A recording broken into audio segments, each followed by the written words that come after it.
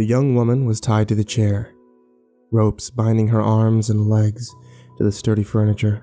A gag was placed around her mouth, muting her whimpers and cries for mercy.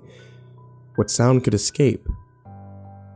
From just behind the duct tape pressed against her sealed lips were little more than soft, defeated moans. Her eyes darted around the dim room. Her mind raced to take in each and every detail. A corpse. The remains of a large man lay across from her. Blood pooled from his belly. From somewhere outside of her view, smoke began to slowly drift into the living room. Then the footsteps became audible. Someone was behind her, advancing slowly towards the chair. "Jane," a male voice spoke, raspy and harsh, speaks into her ears. A louder cry, still muffled by tape, escapes from the bound victim as she realized that her captor is inches from her face, still unseen but most certainly heard. "Your father was a bad man, and for his crimes, he's been punished. But what of you? What of the daughter? What am I to do with the apple of his eye?" He begins to walk around the chair, advancing past her and then stopping several feet before her. The smoke is getting thicker. She can't see his face yet. "Must the children pay for the sins of their fathers? Must you die to cleanse one selfish man's actions?" The figure suddenly turned to face her. Her eyes go wide as the ghoulish intruder's damaged face reveals his identity. One eye ablaze with rage, the other a white milky ball of dead apathy.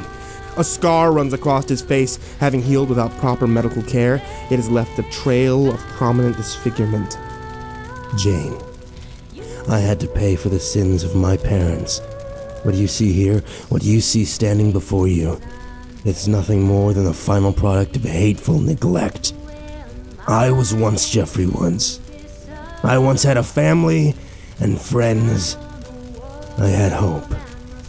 All I am is a shell filled with hate and rage. And maybe, just maybe, Jane, if I cleanse you all, then, and only then, can I myself be purified." The woman in the chair squirms from left to right, desperately trying to loosen the ropes. As if in mockery of her efforts to escape, the deranged and deformed lunatic before her draws a large knife. "Don't fight it, Jane. I tried to fight it. I tried to live with it or live through it. Trust me, poison that runs this deep cannot be survived." Jeff the killer raised his knife, taking aim at Jane's heart. "Now, Jane, it's time to go to bed." "Cut!" a male voice suddenly bellowed. The light comes on and crew members begin to move about to reset the scene. The previously blood-pooling corpse stood up, stretched his legs a bit, walked off set until it was time to reset the scene. The younger woman in the chair wiggled her arms from behind the staged ropes and removes the tape from her mouth. "Jeremy, the scene was perfect up until the end. Do you know how uncomfortable it is sitting here with the damn tape over my mouth for an entire monologue?" the woman scolds. "Shit, I'm sorry, Morgan. I got halfway through my scene. I just had a brain fart. Okay, I couldn't remember if it was bed or if it was sleep. I'm sorry." The man who'd shouted cut came over. He was the director and producer of this program, which meant that he was essentially God on set. He was rubbing his eyes in mild frustration. "Guys, I know we've been working long days on this. I know I've been asking a lot of all of you, but Jeremy, you have got to lock this down. We can't afford to miss a single minute here. Lou Woods is going on Newsroom with Jack Elder next week. Anyone out there that hasn't already caught Jeff the Killer fever by now will most certainly have it after Elder interviews Lou. That means we have to have this production wrapped up in time to air the next night. Trust me, having Jack Elder as your opening act is a ratings bonanza." The scolding director was a man of roughly 30 years old. He was young, handsome, and wealthy. His success had come quickly by means that most would never believe. His program, Cult Hunters, had become an overnight success. While he normally possessed a relaxing nature about life's little challenges, he, much like his cast and crew, were nearly exhausted. They'd all been working overtime to get this special production in time to air the same week as Lou's appearance on Newsroom. The extended effort was beginning to breed a hectic combination of stress and fatigue. The young actor Jeremy Parsons, by name, who'd been cast to play Jeff the Killer, stated, "Flub the line, boss. I'm really sorry." Morgan Anders, the actress hired to portray Jane Arkansas, spoke up next. "You know, if I didn't have to wear this damn tape over my mouth, I could help Jeremy with his lines. I could mouth the words. I've done that on other shows, and it worked." The director rubbed his tired eyes once again. Parsons was a fairly new actor, and took direction well enough when he didn't forget his lines. Morgan, on the other hand, had come with a bit more experience. Nothing huge, but she'd done a few made-for-television movies, and a handful of commercials. For this reason, she felt that it was her job to offer up unwanted advice throughout the filming process. What had been a somewhat useful and almost appreciated trait to the director at first was now becoming an annoying habit. Morgan. Jane Arkansas was gagged with duct tape on the night that her father was murdered. Therefore, the actress portraying her will be gagged with duct tape as well. I don't think I have to remind either of you that my show is the only one she's agreed to appear on. Every talking head in the country has offered her the chance to sit across from them and tell her story. She refused them all. Then she reaches out to me and offers to do Cult Hunters, so long as we tell her story correctly. So let me make this clear. You're being paid to play Jane. If she'd been tied to a chair and had a clown wig and a big red nose stuck on her head, then you'd be wearing a clown wig and a big red nose. We're going for accuracy here. She is allowing us to tell her story, and we have an obligation to do it right. So, can you do that for me, Morgan? Please. Anders rolled her eyes, but nodded. Good. Because we have to wrap this scene up tonight. Tomorrow, I'm driving out to Manderville to meet with and interview Jane herself. I'm still not sure why she picked my show, but I'll be damned if I'm going to complain about good fortune. The episode's going to be huge, which means that both of you will benefit vastly from a job well done. Both Jeremy and Morgan were nodding. From across the set, a crew member waved to the director. "Sir, you have a phone call. The caller says it's urgent." "Okay, you guys take 5, get some coffee or Red Bull or cocaine for all I care.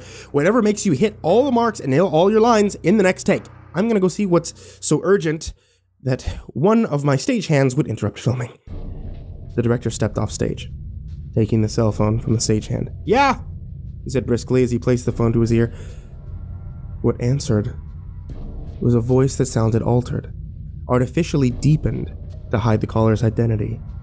It began to speak without waiting for the director to ask further questions or make further statements. It ran through its lines in a far smoother manner than either of his actors had been able to read theirs tonight, not pausing until it had completed its strange litany. You are embarking on a dangerous voyage. You are but a tiny vessel thrown into an ocean of madness. The sky above you is black with storm clouds of rage. The dark waters below you hide monsters that would set your soul on fire. They are but inches away from your misguided sense of safety on deck. You are alone at the wheel, no friends to help you navigate this madness. No one will hear you scream as you are finally dragged down, deep into the pitch-black abyss below you, torn apart by the blind fiends that reach and tear your body apart. They do this not out of revenge, not out of any premeditated act, but rather because that is their purpose. They do not think. They simply act upon their impulse to see you bleed and die. However, I can calm their bloodlust yet. Should you take the path of the wise, should you abandon this foolish, selfish race for attention and fame, I will pull them back from you. You can return to your routine unharmed. There are plenty more monsters for you to chase. Consider your options. You will not be warned again. You know not whom you anger, but we know you. Turn back now before the Mariner is too far away, before you reach the point of no return. The director waited a moment. No more words came, but he could hear faint breathing. His caller was still there, no doubt awaiting his response. "So yeah, I guess that's supposed to be the scary part?" he asked, voice laced with sarcasm. "You know, for someone who claims to know who I am, you really didn't do your homework on me. Maybe you should read my book, or maybe just Google my name. You're talking to Derrick fucking Reynolds, tiny dick asshole, and, in case you haven't heard, chumps like you don't faze me one bit. He ended the call and thrust the cell phone back in the crewman's hand. Unless the next call is from Ron Howard saying he's finally decided to make my Surviving Delphia movie, please don't disturb me on set again. 2 more reshoots, and the work was done. Morgan and Jeremy, who'd carpooled together, gathered their belongings and bid goodnight to their fellow cast and crew. Derrick thanked them for their hard work and effort. The reenactment phase of his project was finished. He'd be interviewing Jane Arkansas the following night, which both Morgan and Jeremy knew was the true pearl of this program. The reenactment was simply fluff to make the hour-long program move more smoothly, which meant that both actors were well aware that they, despite the famous saying, were in fact just filling small parts. The filming was shot in New Orleans' lavish garden district. The home was an Airbnb, and the owner was some old friend of Derrick's. While most residents who could afford such expensive homes were unwilling to allow a crew of actors and stagehands to run dry ice machines and use stage blood inside of buildings that were, well, antiques in their own right, Derrick had no problem getting his friend to volunteer his house for the shoot. It would have made more sense to film it out at Manderville, or at least Slidell, but Derrick had previously informed his crew that he had a bad feeling about spending too much time out there. He told everyone involved with the production that it was a well-known fact that the Manderville Police Department, as well as several other high-profile members of the community, had been involved in the Jeffrey Woods incident. It was also no secret that town officials didn't want his story out. Derrick had shown actual messages sent to his show's official email account informing him that he was not welcome in Manderville.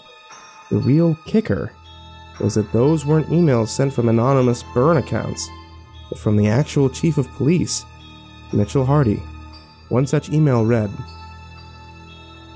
"Dear Mr. Reynolds, come to our attention that you wish to produce an episode of your show focused on the recent tragedy in my city. Please be aware that several people lost their lives in this incident, including a state investigator, if you weren't aware. I already provided a press conference updating the public on this crime. While I understand that this is a popular topic for the press to prey on at the moment, understand that many families, some with young children, were affected by these events.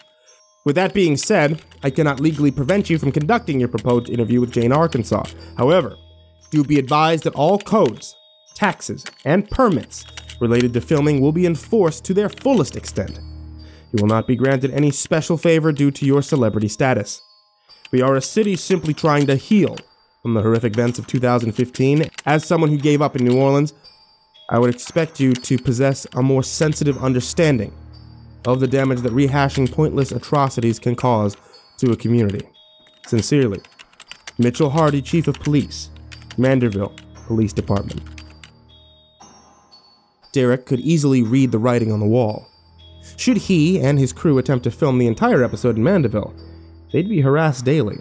Everything from jaywalking to loitering to failing to smile at kids and old people would be watched and ticketed. The harassment would be inside of the law, sure, and should he suddenly decide to leave, the tickets and citations would likely be thrown out. But such annoyances would also muck up the machine.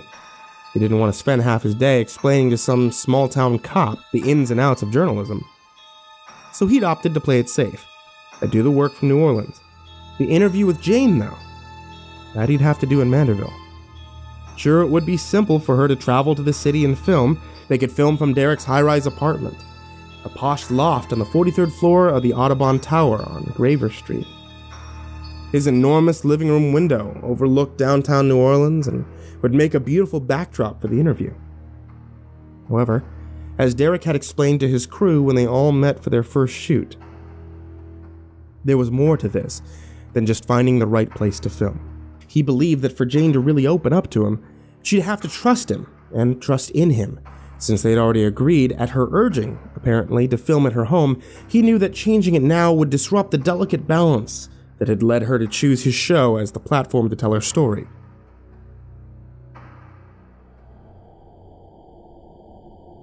I still think he's a fucking asshole. Morgan stated, as she and Jeremy drove down Old River Road, a stretch of pavement that runs almost the entire length of the city, along with curves of the Mississippi River. Her car was pointed towards Jefferson Parish.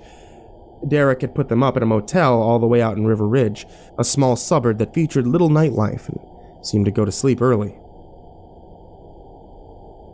Yeah, I think that he wants the job done right, Morgan. I mean, he's not making some cable access infomercial here. This is a real show he's got. Yeah, I've worked with better directors on commercials for diapers than this guy. He's just trying to get his name on the map by airing this program the night after newsroom interviews with Lou Woods. Yeah? Isn't that the point of making a show? Jeremy risked asking.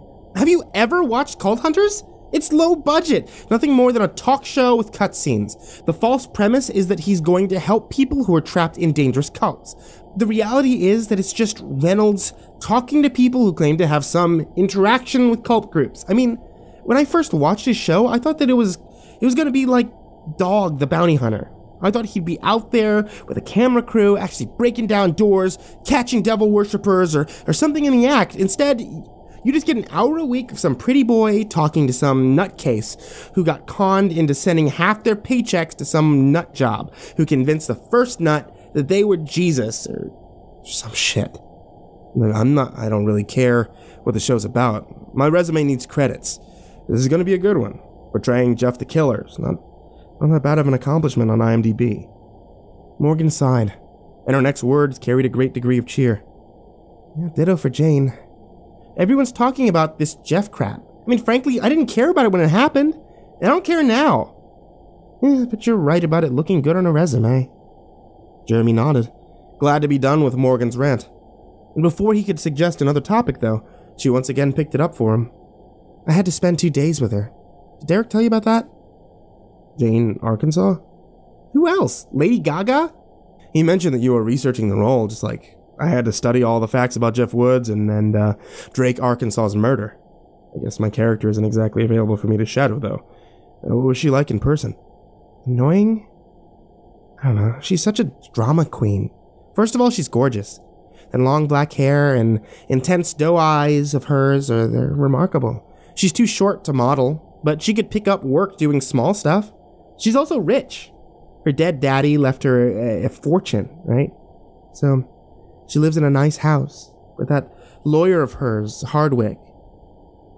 Seems to be the one playing babysitter to her. And that bitch could be off sipping drinks in Italy or chugging Red Bull while jumping from orbit or something, but no.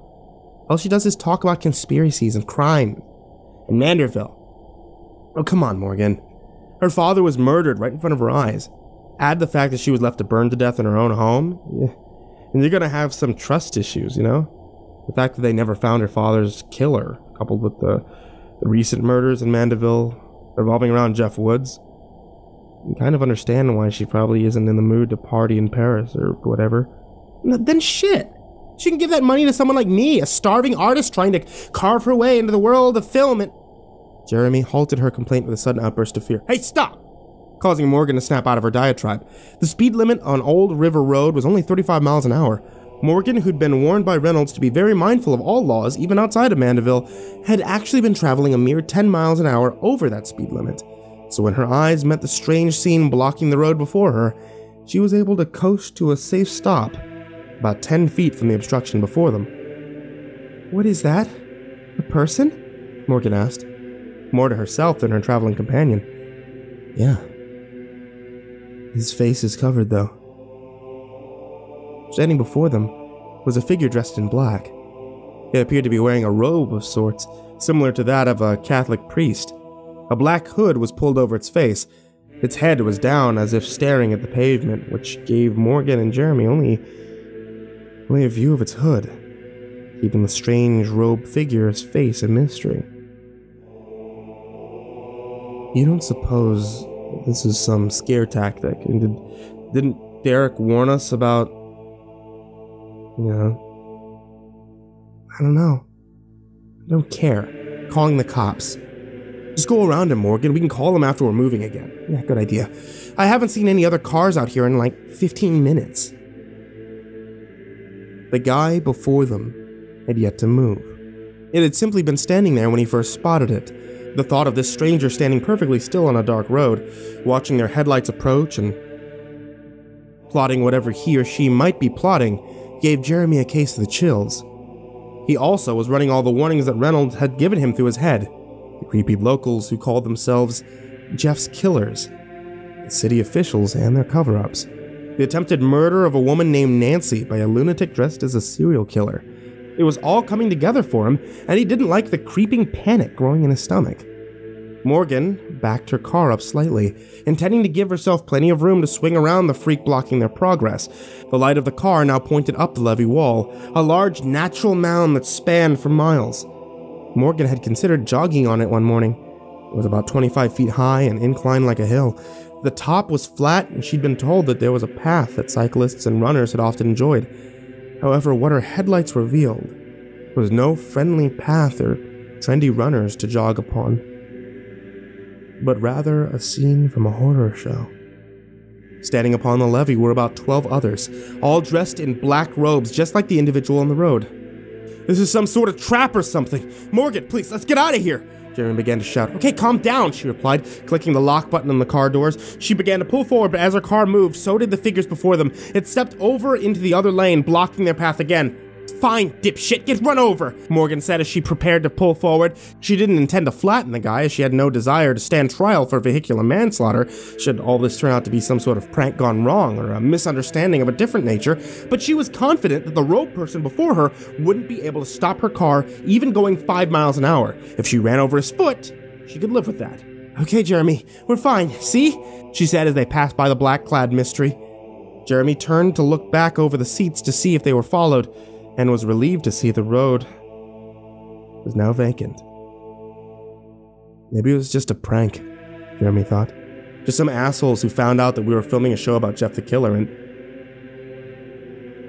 Jeremy Parsons never completed that thought. As he was about to turn back and face forward, intending to share his relief with Morgan Anders, a blinding brightness filled their car seemingly from nowhere.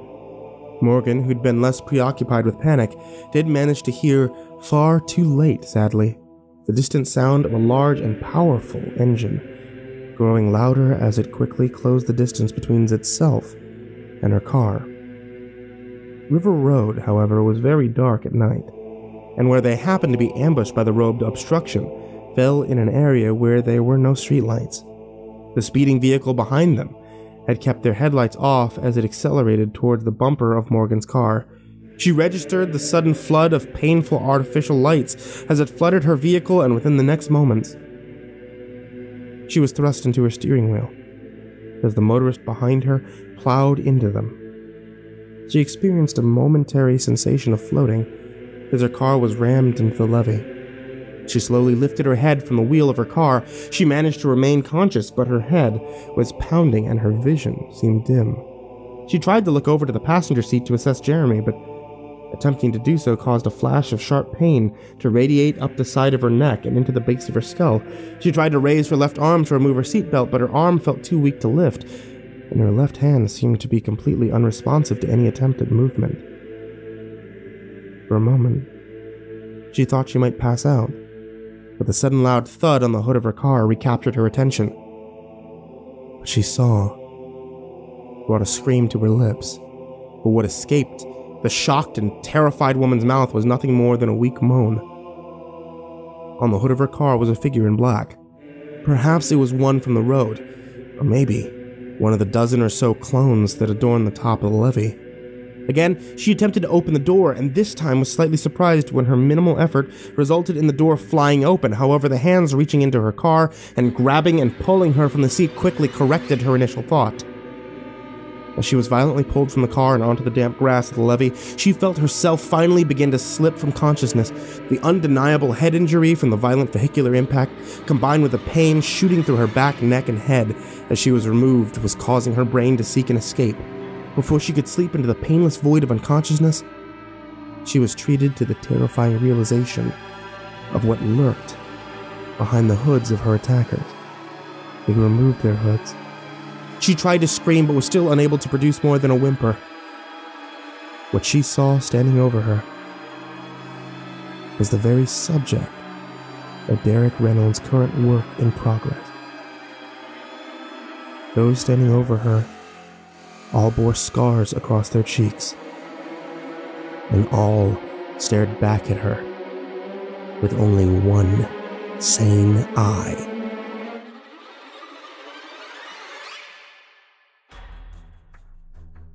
The following night, Jane Arkansas and Derrick Reynolds sat down together in the finely decorated living room of her 2-story home in Mandeville, Louisiana. Derrick's crew had arrived several hours earlier to set up for the night's production. A team of techs, all wearing t-shirts with Cult Hunters printed across the chest, went about their business quickly and efficiently. As Mr. Hadwick, Jane's lawyer, and apparent watchdog gazed on. He'd searched each of them for any possessions that he might consider contraband. He didn't smile or make small talk as he did so. Once he was satisfied that no one affiliated with the popular cable television program was a threat to his former employer's daughter, he allowed the crew to do their job. About an hour before the interview was scheduled to begin, Derrick Reynolds himself arrived. Only then did Jane come down from her bedroom. Hardwick greeted him first, though. "Mr. Reynolds, I'm Russell Hardwick. We talked on the phone," the large man stated in a firm, commanding voice as Derrick approached the front door. Hardwick did not offer a handshake when he closed the gap into a conventional distance. "Mr. Hardwick, it's good to meet you. I appreciate your cooperation in this. From what Jane has told me, you're not particularly in favor of this interview. That's okay, I understand. We're both just trying to help." Hardwick held up his hand, pausing Derrick's introduction. "Mr. Reynolds, I've read your book. I've watched your show. I'm aware that you are, at heart, a showman. Miss Arkansas is currently trapped within this debacle here in Mandeville. A debacle that relates to her near death. A debacle where she watched her father bleed out on the floor as smoke was filling her lungs. The story, Mr. Reynolds, is told. However, Miss Arkansas refuses to listen to my advice at times. I've suggested that we move from Mandeville. She insists on staying. I most certainly advised her against posting her theories on the internet. She persisted. As for your show, well, I did more than suggest she avoid you. I tried to muster whatever command tone I still carried from my days in the army, and practically ordered her to avoid you like the plague. However, Mr. Reynolds, she is young and headstrong. What exactly do you have against her telling her story? Derrick asked. Nothing. She's been invited on quite a few respectable programs. Anderson Cooper, Matt Lauer, hell, even Whoopi Goldberg has contacted me about talking to Jane. She's refused them all. Then, out of nowhere, she decides to contact you. That worries me, Mr. Reynolds. That worries me a lot. Why me? What makes me and my program so detestable to you, Hardwick? Reynolds asked, intentionally leaving the Mr. off of his name this time, a little bit of a power play perhaps to let Hardwick know that he wasn't dealing with a weakling. Why? Like I said before, I've read your book, Surviving Delphia. Quite a story, right? Funny how you write a book about surviving a cult kidnapping you, and then you suddenly have a television show based on stopping cults. Seems like perhaps you figured that a cheap work of fiction would propel your name enough to lure some network into signing you. And look at that. That's exactly what happened. Reynolds smiled a bit, as his mind briefly revisited bad times in a very cold place. His smile wasn't the result of a bad time, though, but rather at his triumph. He'd survived and used his encounters with the King of the Red Sun and his many minions to forge a path to success that he believed helped others in need. Hardwick, you're not the first, and I'm sure you're not going to be the last, to accuse me of lying. I appreciate that you're protective of Jane. I can certainly understand that with your military background and close relationship with her family, that you no doubt have a heightened sense of commitment to her safety and well-being. Or maybe you're just an asshole, I don't know. However, what I do know is that Jane is an adult. She, nor I, require your permission or even approval to conduct this interview. If you want to stand here and be a prick about this, we can always conduct the interview somewhere else. Although, I assure you, if it's on one of my sets, you'll not be allowed to attend. You can sit down and watch it on television just like everyone else. You better contain yourself, Mr. Reynolds, Hardwick began. But this time, it was Derrick's turn to command the conversation. Perhaps Hardwick thought, as many before him had, that Derrick Reynolds was just a preppy playboy who'd stumbled upward into good fortune. Of course, Hardwick had never stood within Delphia's grand cathedral, never witnessed a feasting ritual, and most certainly never dealt with a certain perky redhead with a love for all things mutilation. No, Russell, you should contain yourself. Think what you want about me. I don't give a shit. From here on out, though, the key word is think, not say. For a man who prides himself on knowing everything about everyone, you've missed the mark on me by a long shot. Now, I'm going to go on inside and prep Jane for tonight's interview. You are not going to search me. You're not going to speak ill of me. You're not going to interfere with my production anymore. If you do, then you're out of the picture. Go ahead and make love to those facts, Russell. Can you do that for me? Hardwick remained silent. He wanted to be on set during the shoot.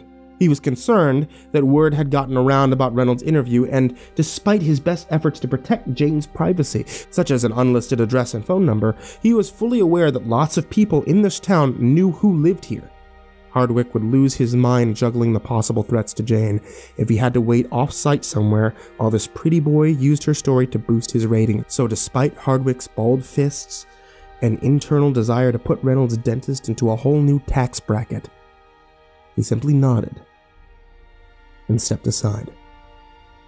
Without further comment, Reynolds walked past the consummate guard dog and into the home of Jane Arkansas. Derrick, welcome, Jane announced as the two met in person for the first time since she'd reached out to him offering an interview. Jane, it's nice to finally meet you face to face, he replied, flashing a perfect smile. Please, tell me that Mr. Hardwick didn't give you too much trouble when you got here. I should have come down sooner. I really hope that he was cordial. Well, let's just say that I have no concerns about your safety during the shoot. Hell, I think that you'll be okay during a Godzilla attack with him around. Jane laughed a bit. She hadn't had a real laugh in some time, and it felt nice. Derrick was as handsome in person as he was on television, and perhaps Jane, despite her horrific ordeal, could still fall victim to the charm of celebrities. Can I offer you something to drink? I've got coffee, soft drinks, water, whatever you'd like. Thank you, but my crew brings my favorite refreshments along. I've got a pretty stocked little ice chest that should be around here somewhere, but I appreciate the hospitality. So I'm clearly a little nervous. I mean, I've never done a television show. I mean, besides the news, but that was a little different, you know. Maybe inhaling all that smoke loosened me up a bit. Derrick chuckled. He could tell she was anxious. He was used to this, as many of his guests were telling their stories to a massive network audience for the first time. He'd gotten very good at helping his guests relax by conducting a pre-interview, so to speak. Nothing recorded, nothing repeated. Just a chance for the subject to spill their butterflies before the actual camera rolled. He turned on the bright stage lights, let them adjust to the brightness, and have a camera set up but not recording. He'd found that most people could adjust quite well this way, as it allowed them to see the camera and the lights were harmless. Even the most awkward guests, like this kid named Kenny Leonard that he'd interviewed a while back, seemed to react well from this little exercise. Now let's sit and talk, Jane. Not for the show, just getting to know each other, okay? Jane smiled at that and led him into the living room. Derrick had used this very line with quite a few of his guests, and it always worked.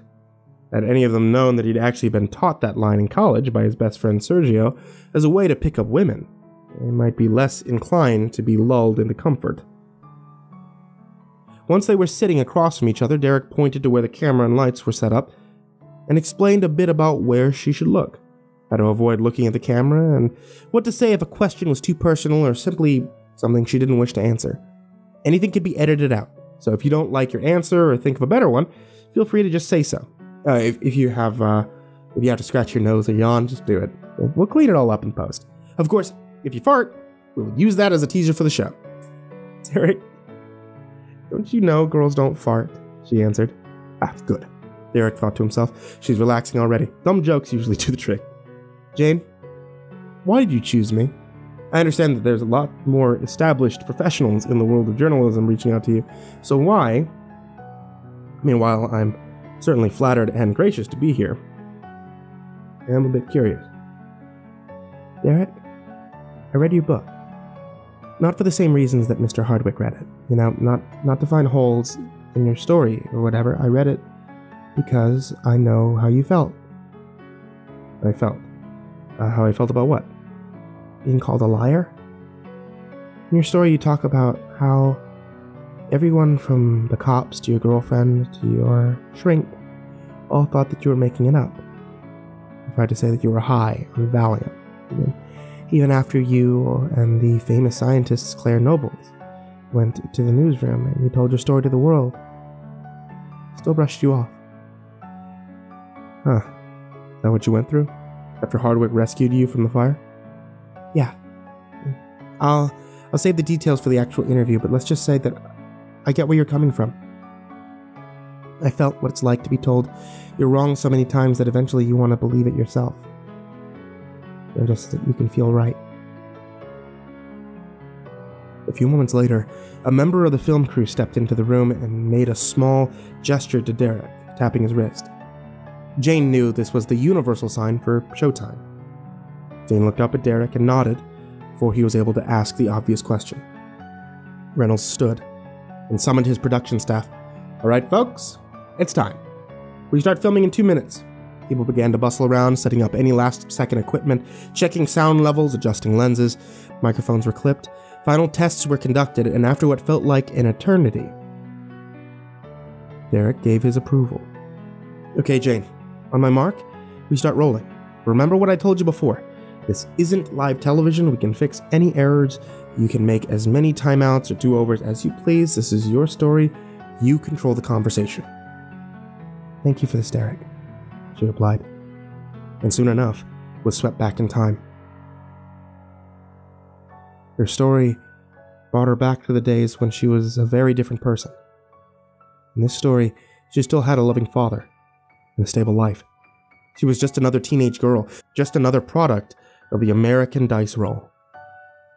In those days, she could still laugh naturally, could still cry while watching romantic movies, and still believed that the horrible tragedies that she read about online and saw on the evening news could never happen to her.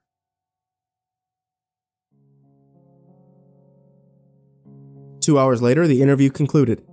Derrick gestured towards one of his staff, who responded by speaking a quick message into the small walkie-talkie. This triggered the team to go to work, breaking down the production equipment. Okay, so it's going to be a bit hectic in here. Would you like to step into the kitchen? We could talk while they do their thing, or if you're tired, I can always just head out, Derrick asked. Jane, whose eyes were still a bit red from the teary moments during her story, nodded and stood up. Sorry for crying, Jane said as they walked into the large kitchen. Some of those things, the loss of my parents, the loss of everything that's connecting me to them in the fire. I don't know, I thought I was over it, but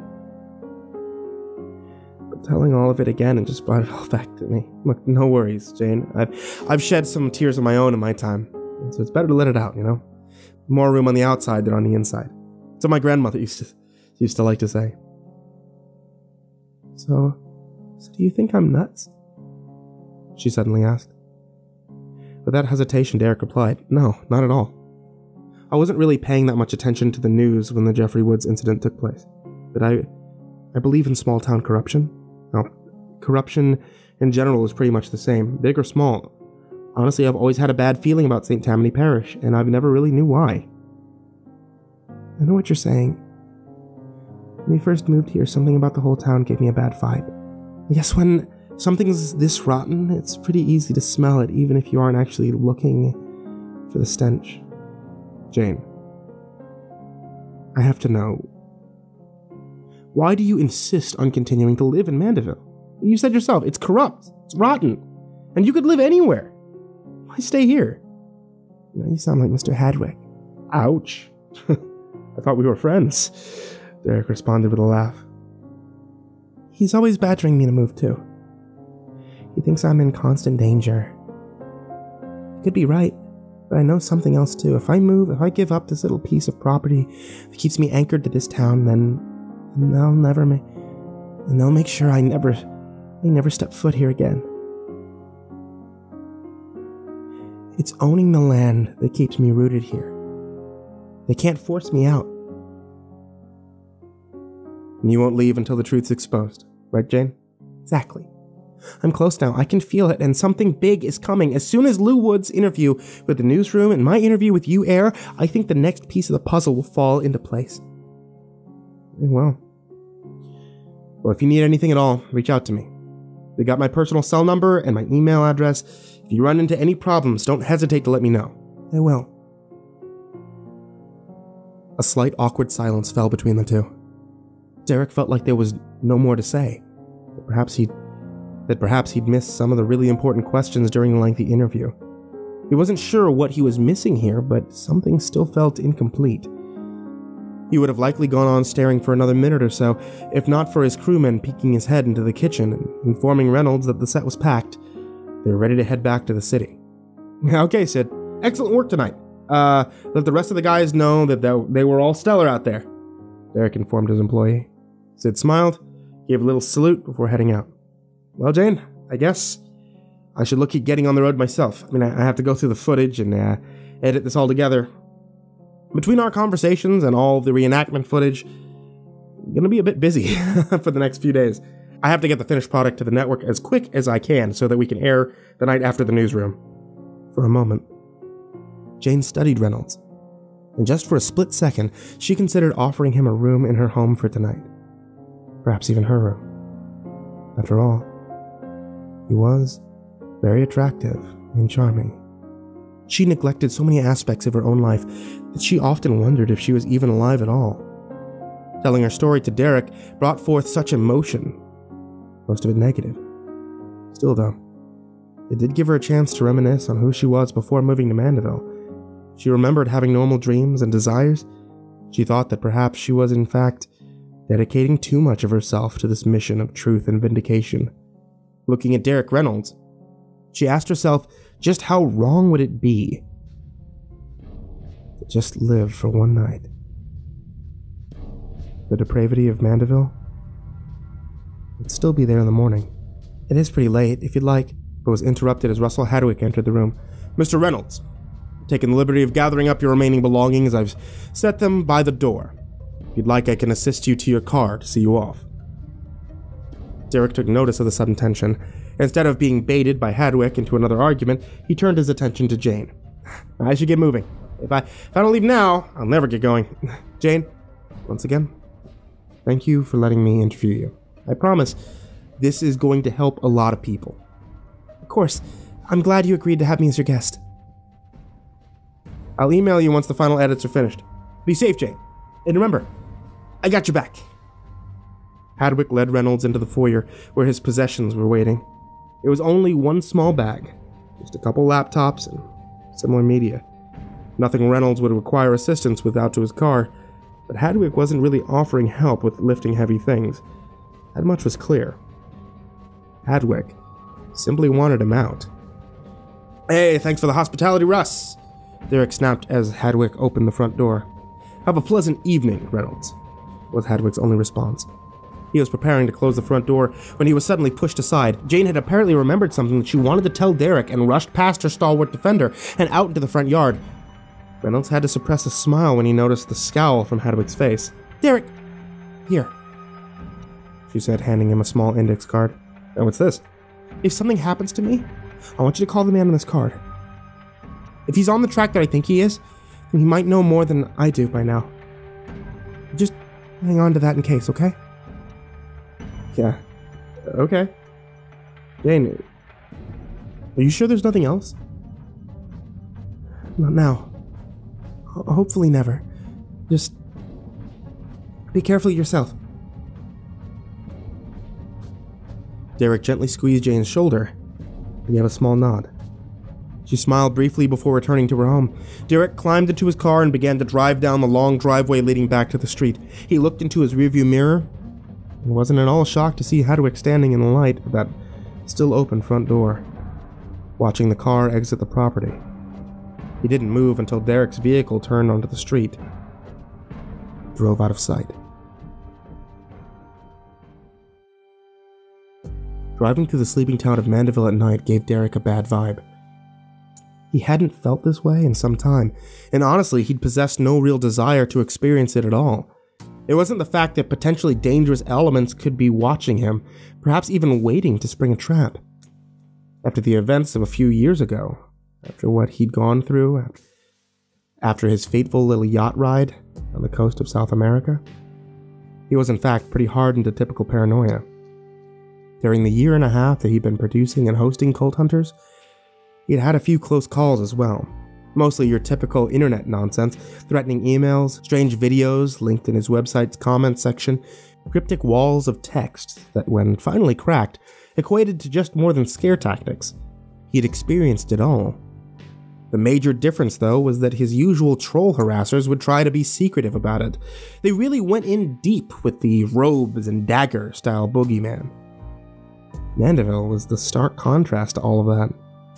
Their fear-mongering and threats were very out in the open, such as the email he received from the city's very own chief of police. The boogeyman of Mandeville didn't seem interested in hiding behind gibberish usernames or speaking in riddles. They outright told you that they didn't like you, and made it clear that they were fully prepared to make your life difficult, should you step on their toes one too many times. It was that aspect of this little suburb, a town no more than 25 miles from where Derrick himself grew up. He could remember traveling over to the North Shore a few times with his parents when he was little as well. As he slowed his car to pass through the toll booth leading to the Causeway Bridge, which spanned the lake, he couldn't help but wonder how he'd lived so close to such a sinister little community for so long, without ever being aware of just how toxic it really was. Once he was on the causeway, which according to his father was the longest bridge in the world, at over 20 miles long, he reached for his cell phone. The phone was connected to the vehicle's audio system through Bluetooth. "Call Claire," Derrick spoke out loud. "Calling Claire," his phone replied, the voice coming through the speakers in his car. Claire Nobles was Derrick's best friend. They'd bonded through survival. She lived in Manhattan these days, but the two would get together about half a dozen times a year. They'd developed a bit of a tradition since Derrick started filming Cult Hunters. He'd always call her on the night of the big feature interview and give her the details of how it went. The feature interview was always the final step in the filming process, which meant that the most difficult phase of the production was over. Claire would congratulate him on wrapping another episode of the show, which to Derrick had become the real indicator that he'd completed yet another one successfully. Since the ride back to his apartment would take quite a while, he decided to call her on the drive home instead. He was getting tired. The conversation would keep him going. "So, how'd it go?" Skipping the traditional hello greeting and diving right into conversation. "The interview was great. The girl is really something. She's lived through some incredible shit and seems to have come out pretty tough." "That's good. You know, with all this weird stuff on the news about this deranged serial killer cult, this might be the episode that finally propels you into the prime time." "You think so?" "Yeah, I do. Listen, this Jeff the Killer case is getting pretty major news coverage all the way up here in New York. Enough chat about stuff that you could easily Google yourself. I want to know about the interview. So, you know, after you told me that she was going to be your next guest, I found her YouTube channel. She has some pretty wild ideas about murder pacts and hidden agendas. What was she like in person?" "Okay, well, she's not crazy, if that's what you're asking. Actually, Claire, she kind of reminds me of you," Derrick said with a chuckle. "Oh, really? How?" "Nothing bad. Her determination, though, that's how she's made me think of you. The way that you'd bury yourself into things and just keep digging. Slowly but surely turning over stone after stone until eventually you hit the jackpot.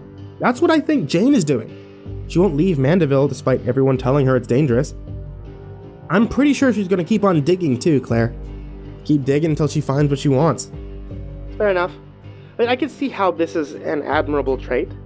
No, it's getting late, so if you'd be so kind, Derrick, please tell the good Dr. Nobles all the good stuff." "Okay, Claire, just sit down, get comfortable. It's quite an interesting story." Derrick retrieved a bottle of water from the center console, cracked the lid, took a sip, cleared his throat, and began to tell his closest friend all of the chain of events that eventually brought he and Jane Arkansas into the same room.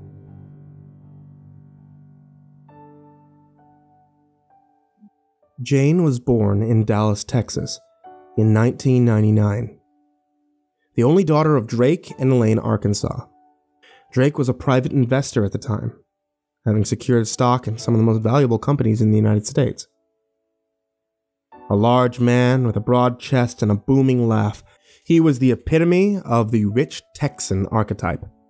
Elaine was a local journalist who spent most of her days writing articles on the comings and goings of the Dallas elite.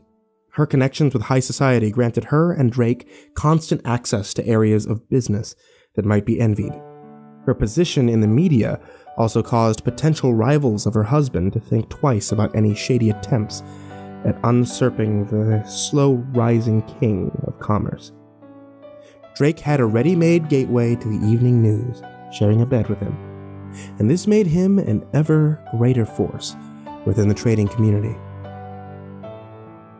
Jane was their crown jewel, though, and Drake made sure that the world knew just how precious his daughter was to him.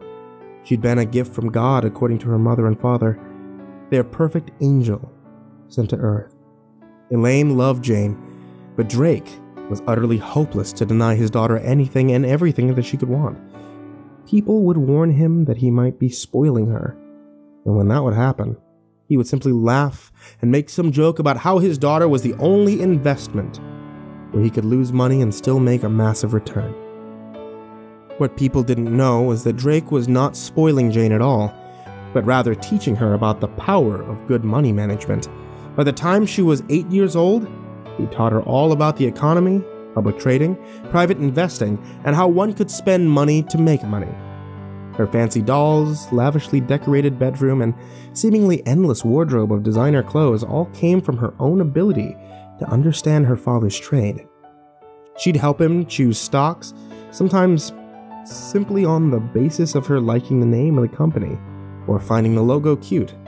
Drake would invest, usually just a small amount as to avoid too much risk. When the shares she told him to buy turned green on NASDAQ, he'd reward her for her wise financial decisions. These rewards were typically shopping sprees, but she impressed her parents quite often by passing on the new toy or new pair of shoes, by either increasing her investment or occasionally telling her father to sell the stock. In a show of faith that would cause most moguls to go into cardiac arrest, Drake would take his daughter's advice. If her thoughts did turn out to be poorly conceived, he would never tell her. She was always right when she'd ask him how her last investment idea did. Because of this, Jane Arkansas was an incredibly confident thinker by the time she was 10 years old. Her bold interactions with others, especially adults, made her well-liked and welcomed into many circles where children were typically not invited. Her mother and father took her with them to every fancy party, every pretentious gathering of the wealthy, and even to many investor club meetings. If any snob in attendance made the mistake of sharing their opinion with Drake, perhaps he shouldn't have brought his daughter along to such posh gatherings. Said individual would quickly learn to never do it again. Drake was fiercely protective of his little girl, a lesson that rarely had to be taught more than once. Jane was also the only person that Drake trusted without question. He would confide in her things that even Elaine was not privy to.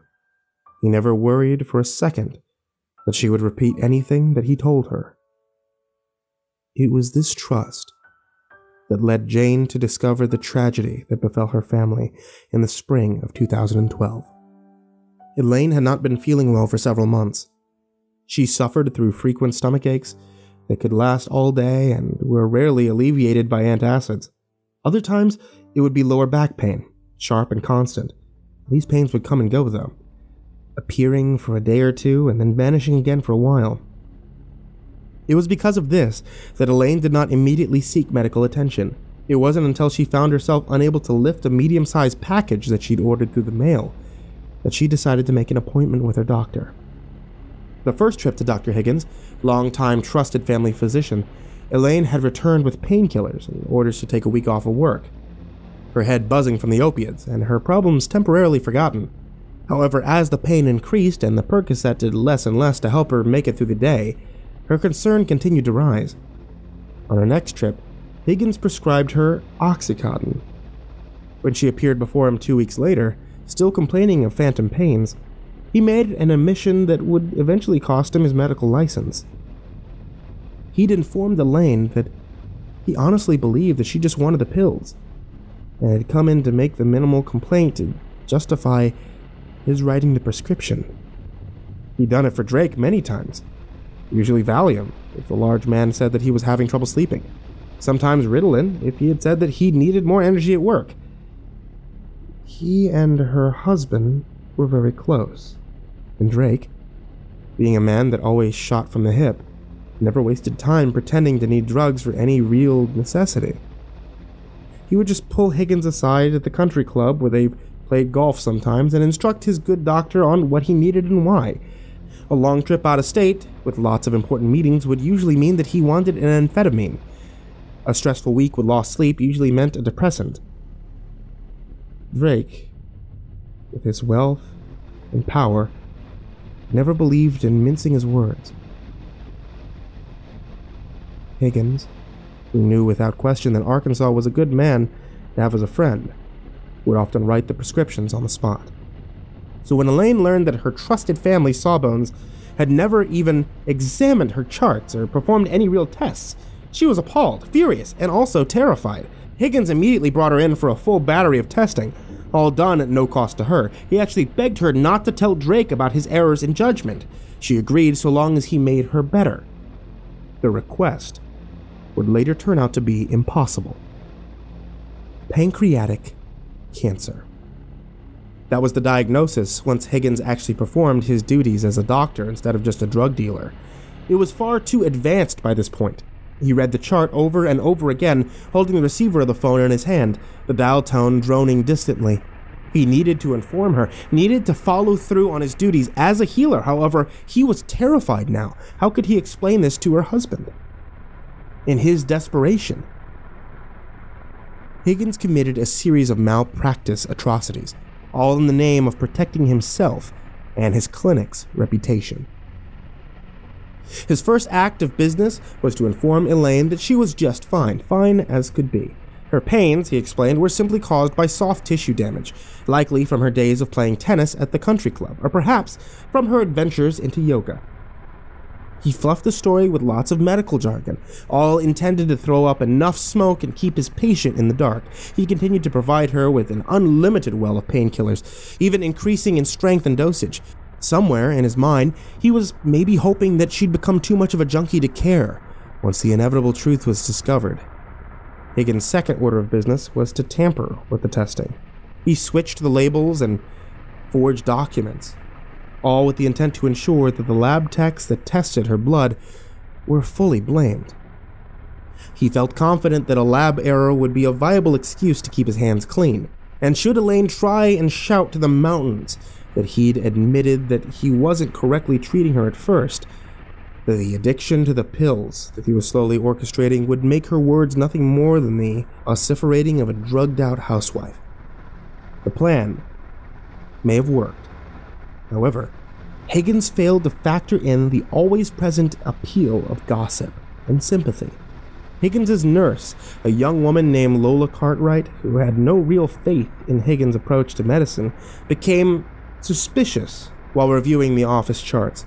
Elaine, Arkansas, had been treated for chronic muscle and tissue inflammations with a battery of drugs that were typically reserved for cancer patients in the hospice. She was well aware that the liquid morphine being prescribed was almost always given as a comfort drug when a patient was nearing the end. Cartwright knew that Higgins was in the pocket of many of his wealthy patients. She was aware that he and the pharmacist who filled most of his more ambitious prescriptions were close friends, who were always scratching each other's backs in some way or another.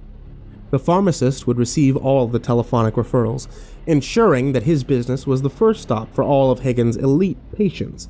In return, the pharmacist did not question nor report the wildly overpotent drug treatments that Higgins provided. Cartwright had never had any real moral objection to any of this, as her thoughts were rather utilitarian on the matter.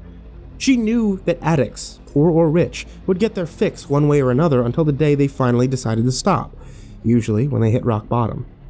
They were likely more safe getting their poison from an opulent doctor's office than driving downtown and trying to scope dope on the street. But Elaine was different, somehow. She'd come in with a vague enough complaint of pain at first to make Lola believe that she was just another affluent resident of a Dallas well-to-do club looking to break up the boredom of everyday life. And then she returned, though, still complaining, and then returned yet again. This didn't fit the usual pattern, especially considering that Higgins was giving her the kind of drug that someone faking an ailment would be happy with.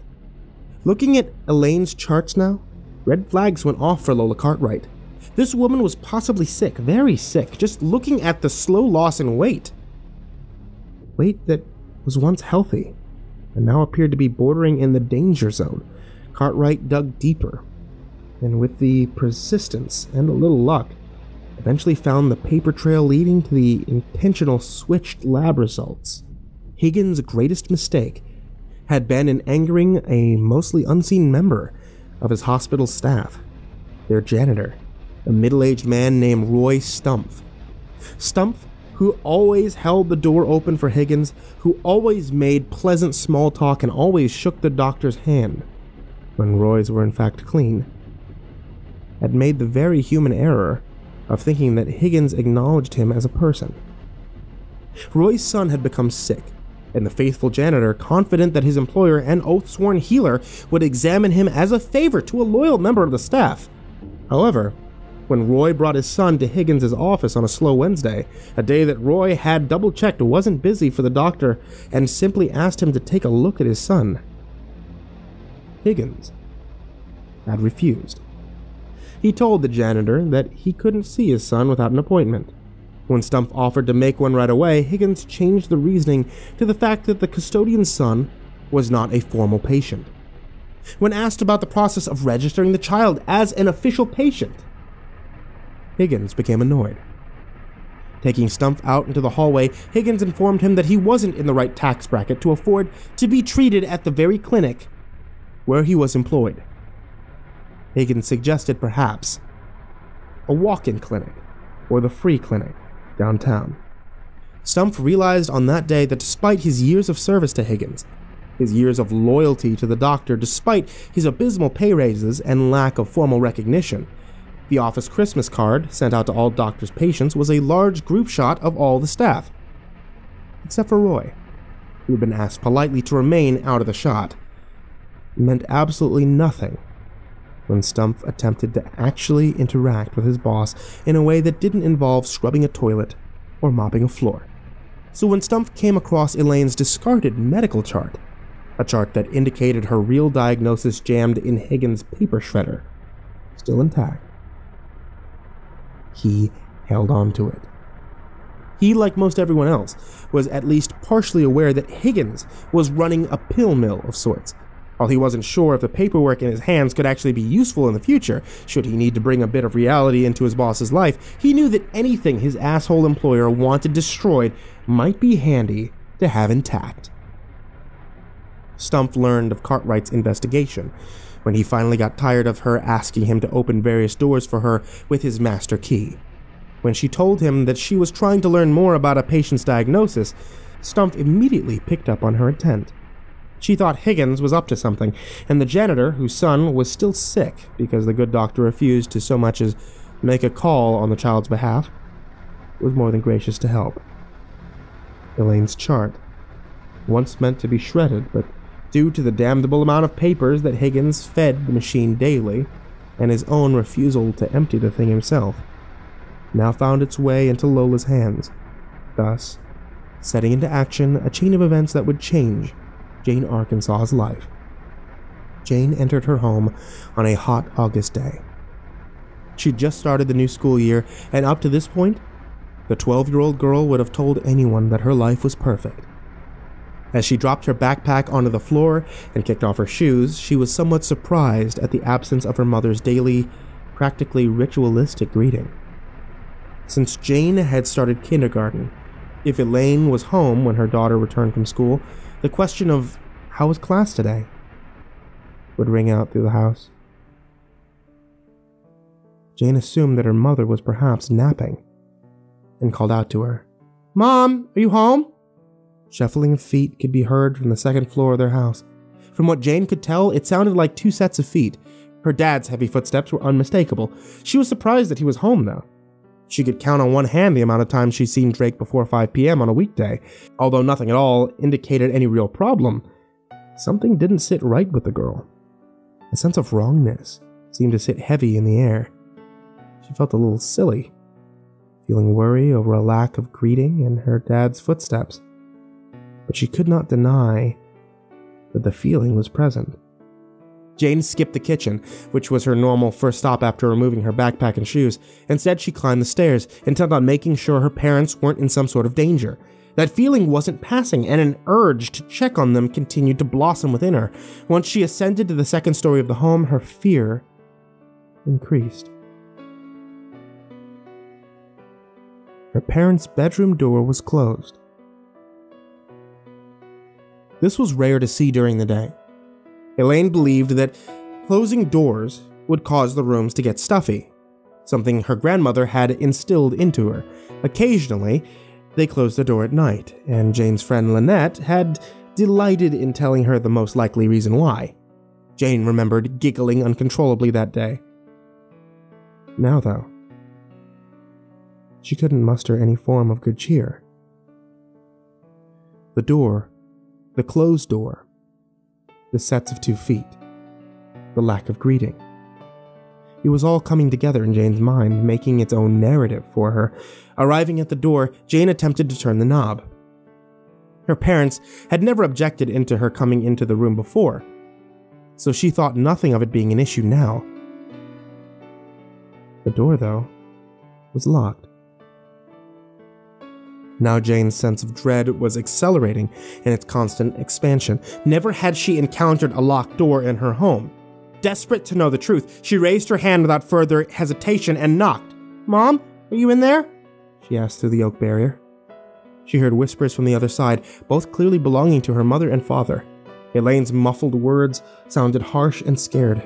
Drake whispered something back, his voice slightly more dotted than the tone of reason. A moment later, the door opened and her father's red and damp eyes greeted Jane. She'd never seen him cry before, not once. For now, she wasn't even sure if he could. "Let's take a walk, Janie," her father stated immediately. Jane could faintly hear her mother's soft, delicate cries of sadness from beyond the door. Dad, what's wrong with Mom? Is she alright?"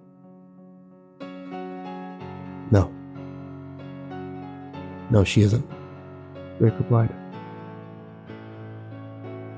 Jane and her father walked for over an hour.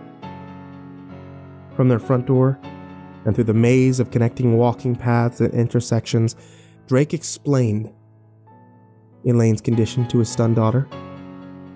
She was in a state of shock. She didn't cry that day. She didn't try and barter with God that night, and she closed her eyes and tried to find sleep.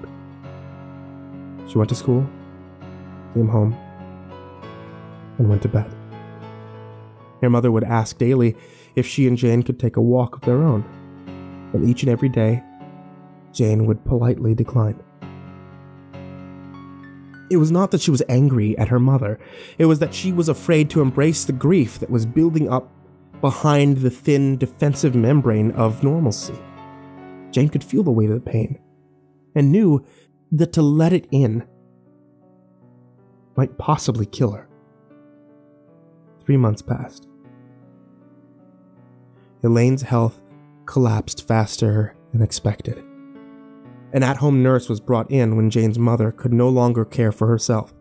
Drake was always home now. Jane still avoided spending any extended time with her mother. Jane believed in her heart that her mom would recover. Despite what her logical mind knew to be truth, she continued to put off spending long periods of time with Elaine because she believed she could make all that time up once her mother was healthy again. In December of 2012, a week after Jane's 13th birthday, a day that's typically a milestone in a child's life, Elaine Arkansas died in her sleep. Jane later discovered that Elaine had given their at-home nurse strict instructions to not attempt to resuscitate her should she begin to go. She was in too much pain.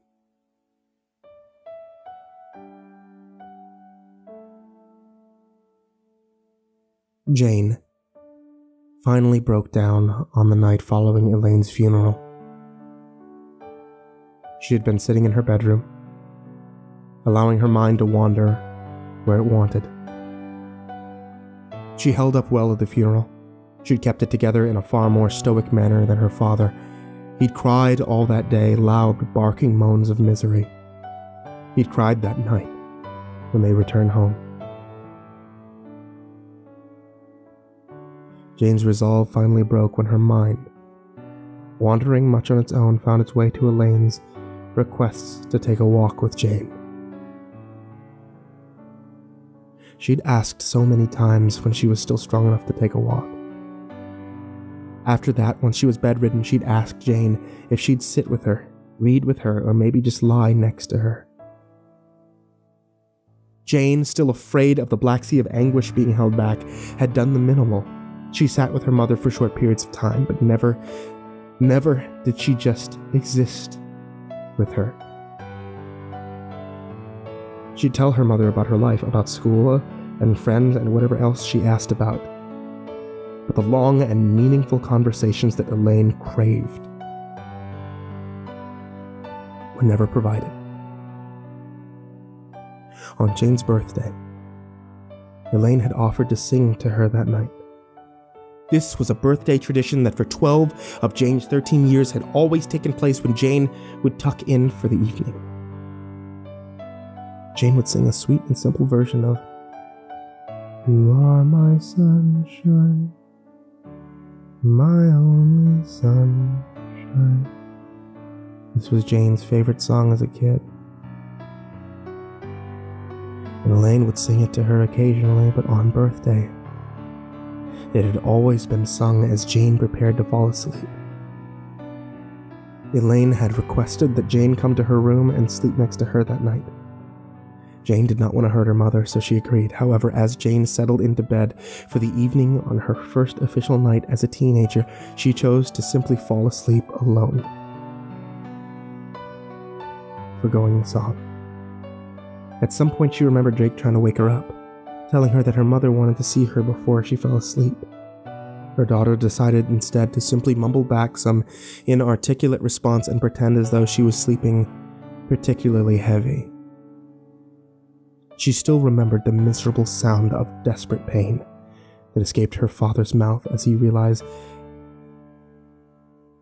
he'd have to tell his dying wife that Jane was already asleep. All of this and more came crashing down on Jane in one massive break as she lay on her bed, still wearing the dark dress that she'd chosen to bury her mother in. She felt her face suddenly become flushed with heat. Then heat coursed down through her body, shame, regret, agony. All these emotions flooded her all at once. Even calling it a flood wouldn't be totally correct. Flood implies that pain would have rushed in over a period of time, filling and taking over in progression. What Jane felt was harder to explain. It was as if the emotions were absent in one moment and then all there, all present and packed to capacity in the next. No progression, no gradual sensation of this sadness slowly eclipsing the melancholy, almost apathy that she had used to shield herself from this attack starting on the very day that she'd learned her mother was sick. She sat up from bed quickly, and as though she feared she could physically drown in the depression that she was swelling over her mind, "I didn't take the walk," she whispered to herself. She wanted me to take a walk with her, and I kept saying, "Not today." I kept saying, "Maybe tomorrow." "I didn't take the walk." This phrase repeated over and over again in her mind, becoming some sort of poisonous mantra. She stood from her bed and she began to pace, now saying this line out loud. She walked back and forth around the room, but soon began to feel claustrophobic. The walls were too close, the ceiling was too low, and the lights began to cast from their desk lamp, and suddenly they were too dim. The tears came next as she finally released the hopelessness and the desperation that she'd been collecting in her heart. "Oh my God, Mom, I'm so sorry. I'm so sorry I didn't walk with you. I'm so sorry I didn't let you sing to me. I'm so..." She fell to the floor and sobbed. her long black hair falling over her face. She felt pressure beginning to build within her chest, and though the chaotic storm within her would burst from her body, she stood again. This time, running to her bedroom door. She couldn't stay here. She couldn't be in this house right now. The bedroom where her mother died was right across the hallway. The kitchen where she'd watched the bottles of various pills pile up as Elaine's sickness worsened was right below her feet. Jane knew that there was still objects within this very house that her mother had personally placed. A pen that Elaine had capped, never to be recapped by the same woman again, sat on that small desk within Jane's own bedroom. Jane ran out into the hallway, intending to flee into the night. She didn't know where she would go, but she didn't care about that right now. Her only goal in life was to create distance from where she was right now. She made it down the stairs, fighting to see through the tears that blurred her vision, and when she suddenly stopped cold in her tracks, she saw Drake. Her father and only remaining parent sitting at their computer desk, busy writing something out on paper. Next to him was a bottle of the liquid morphine that Elaine had prescribed. She observed a pile of pills that had been poured onto the desk. She could hear him crying. Dad? Dad, what are you doing? Drake looked up, startled from his focus. She noticed that he was wearing earbuds, and when she looked at the computer monitor, she saw that he had been watching home movies that he had filmed and saved onto their computer. The video currently displayed showed Elaine and her daughter painting Jane's bedroom wall. She remembered that day. The day she decided that pink was no longer the color she wanted to see on her walls. Drake removed the earbuds. Janie, I was just watching some old movies, he said in a hoarse voice. Do you have those? She asked, pointing at the painkillers and the morphine bottles. Oh, I was just looking at them. You know, something to remember, Elaine, and... Can you see what you're writing? Lynn demanded, her voice suddenly filled with concern, anger, instead of the desperate sound of desolation. No, it's work stuff. You wouldn't want to read it. Give it to me! Jane shouted. Before Drake could react, his daughter grabbed the paper. She read it, occasionally lowering the sheet of notebook paper to give her father a harsh look of disgust.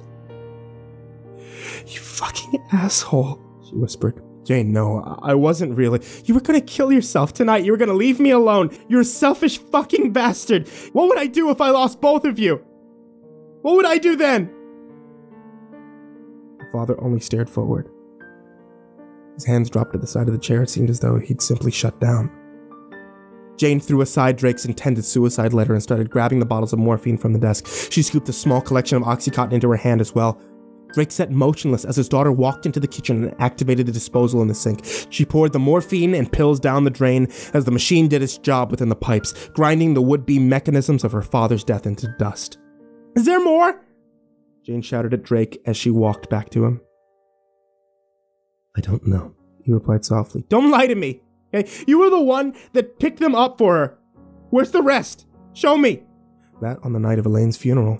Her husband and daughter went about flushing her remaining medicines. But when they were finished, Elaine led her father to the living room sofa and sat him down. I never got to take that last walk with her, she said to her father. I know, Jane. And I understand why you're being so distant. It killed me every day to watch her waste away like that. I didn't want you to have to go through it with me. Dad, she just wanted to spend some time with me. She just wanted to sing to me on my birthday. I denied her of those things, and now she's gone. Jane, she knew. She didn't think you were avoiding her. She and I talked about it many times. She understood perfectly well that you were trying to stay above water. She never once went to bed thinking that you'd intentionally refused her company. Drake's words gave his daughter just enough of a break in her guilt to allow a small bit of hope to seep back in. On your birthday, she still sang you the song. You were asleep, so she called my phone from hers, and I brought it in and I sat it on your pillow, and she sang. She sang the whole thing. Drake picked up his cell phone and selected from the audio files. He had recorded the call. He pressed play, and for the next 30 seconds, the Arkansas living room was alive with the voice of Elaine singing, "You are my sunshine," from her bed. Jane hugged her father hard, tears flowing once more, soaking into his shirt. And that night, Jane and her dad sat up until almost sunrise talking. They told stories about Elaine, watched home movies, and when they needed to, they would shed tears. They did so together. 3 years passed. During that time, Jane and her father grew closer, behaving more as equals than father and daughter. During that time, Dr. Higgins had been stripped of his medical license and was currently spending a few long, hard years in prison for his intentional withholding of Elaine's diagnosis, with a couple more years added on for running the drug mill. Drake took some time away from work to grieve his wife, and when he returned, he did so with a vengeance. He continued to make wise and profitable investments, oftentimes with his daughter's assistance. Jane was well liked at school, sought after by boys, and feared by her competition as she championed the debate team.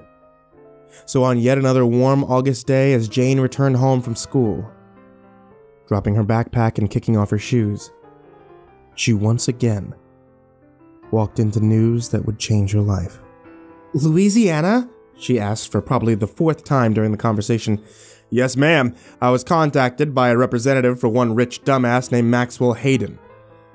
Seems Mr. Dumbass screwed the pooch, something wild down there, and has to sell off his portion of Falstaff Industries. And turns out he wants to sell it to me." "Hayden? That's the guy whose son is tied up in the murders, right? That's the one with the psycho kid that butchered his parents, right?" "His parents, as well as a few others. Apparently, Hayden has to go into police protection. He's moving and wants to sell off his big shares of the business. My guess is that none of the current members of that company's head shed want to take the reins. Too much bad press on him at the moment. So they're looking to bring in someone from the outside. Makes sense. You always told me that a new broom sweeps clean. I guess you're that new broom." "Seems like it. I haven't said yes yet. I wanted to see what your thoughts were." Jane stared off at nothing in particular for a few moments. "Dad, maybe this could be a good thing. You told me that they're offering 35% of the company, right? I mean, that's pretty great. Plus, I've always wanted to live in New Orleans. All that culture there, right? It might be fun." "Well, it won't be New Orleans exactly. It's a little town about 20 or so miles away called Mandeville. From what I've read, it's supposed to be a real quiet place. Nice and easy down there." While Drake had been explaining Mandeville to his daughter, she'd taken out her phone and done a couple of Google searches. "Holy shit! Falstaff is worth a fortune right now. They sort of have a fat lip at the moment because of Hayden, but the company is way too big to fold up overnight. Plus, Hayden's crimes were more personal, so this isn't exactly an Enron situation. So, you're saying you want to go for it?" Drake asked his daughter. "I don't know. Yes. If we could move into the home of the psycho kid. Apparently, no one has lived there since the incident. Now, why would you want to move there? Seems a bit morbid, doesn't it?" "Dad, I was kidding." So on a bright and sunny morning in October, with a cold Louisiana breeze gently applying a coat of comfort over the lush tree line, Drake and Jane Arkansas pulled into the driveway of their new home in Mandeville. A little over a year ago, another family had also pulled their U-Haul truck into that very same driveway. The family was gone now. 2 were dead, 1 was missing, and the other living with relatives, waking up every day to the knowledge that his older brother and his best friend was in fact a serial killer. Over the next few weeks, Jane found herself in love with living in Mandeville. It was beautiful, peaceful, and simple, a stark contrast to growing up in the metropolitan concrete jungle that was Dallas, Texas. The night sky was riddled with stars, and Jane found herself often staring out of her bedroom window at night, lost in the beauty of the twinkling heavenly bodies. The neighborhood they'd moved into also featured a lot of wooded areas with paths and trails to walk on. She discovered a love of exploring those places that she never knew existed. Living within the same walls as the infamous Woods family also carried a thrill to her, one that she didn't quite want to come out and admit.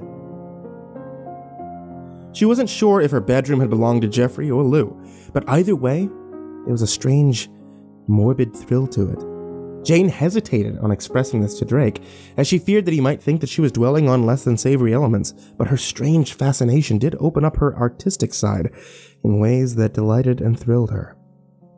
Jane asked her father for a quality camera, and he stayed true to his tradition of showering his daughter with the best by purchasing her a Canon AE-1, a top-of-the-line tool in the field of photography. She'd also found a love of journalism and writing, one that she'd only dabbled in back in Dallas. Jane was home alone most days now, as her father was slowly working his way into the Mandeville world of business and power. He was home late most nights, and would spend several hours on the phone with both new and old business affiliates as he conquered his new arena $1 at a time. On many of these days when Jane was alone, she'd go into the master bedroom and simply ponder the magnitude of where she stood.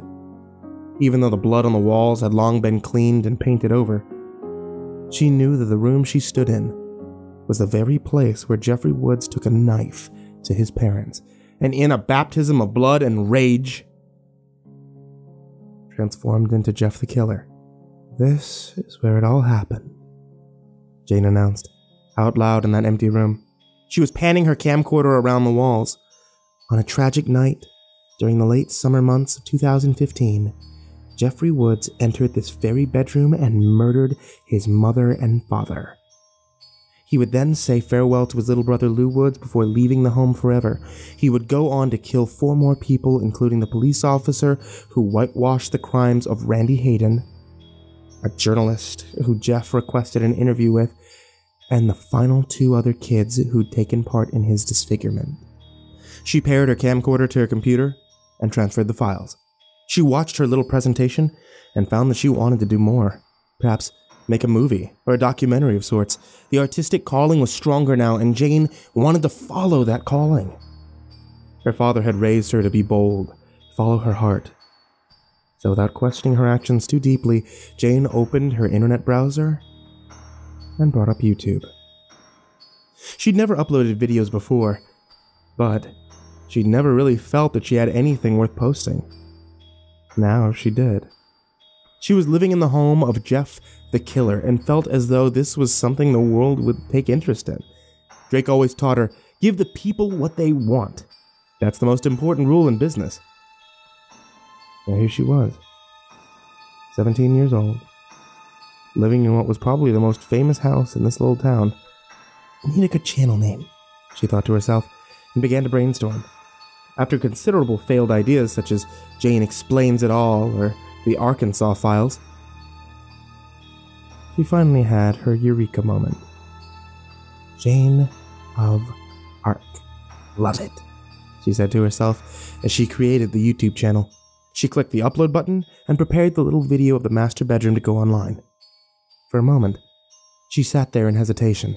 Something in her said not to post it, that it could perhaps be viewed in bad taste, or it might cause the other kids at her school, kids that she was still trying to fit in with and were just now starting to accept her, to think that she was some kind of freak. She also didn't want to damage her father's ability to succeed at his new post. She knew that the residents of Mandeville were not big fans of those who spread the Jeff propaganda, and she didn't want to be that thorn in her father's side. She decided that moderation was the key, and changed the picture on her YouTube avatar. Originally, it was a picture of her face, just some flattering little selfie that she'd taken in downtown Dallas a few months back. She quickly searched through her collection of photographs and found a picture that was just generic enough to keep her identity somewhat safe, but also unique enough to stand out. It was a picture of one of those Mardi Gras masks. One that had just covered the eyes. She'd taken it on her first week here, when her father had finally buckled to her constant request to go to the French Quarter and explore New Orleans a bit more. Drake had given Jane his Amex card and told her to get whatever she'd like. The tourist-friendly merchandise did not appeal to Jane much, but she liked the masks enough to take a few snapshots. Thus, her first ever YouTube avatar was a simple black mask. A symbol of mystery, perhaps. And what was Jeff the Killer these days, if not one massive mystery? Jane uploaded her video to the world and quickly set off to collect more content for her channel. She had no idea that the events that she set into motion that day would carry gruesome, life-altering consequences. Jane dressed and stepped out into the chilly late morning air.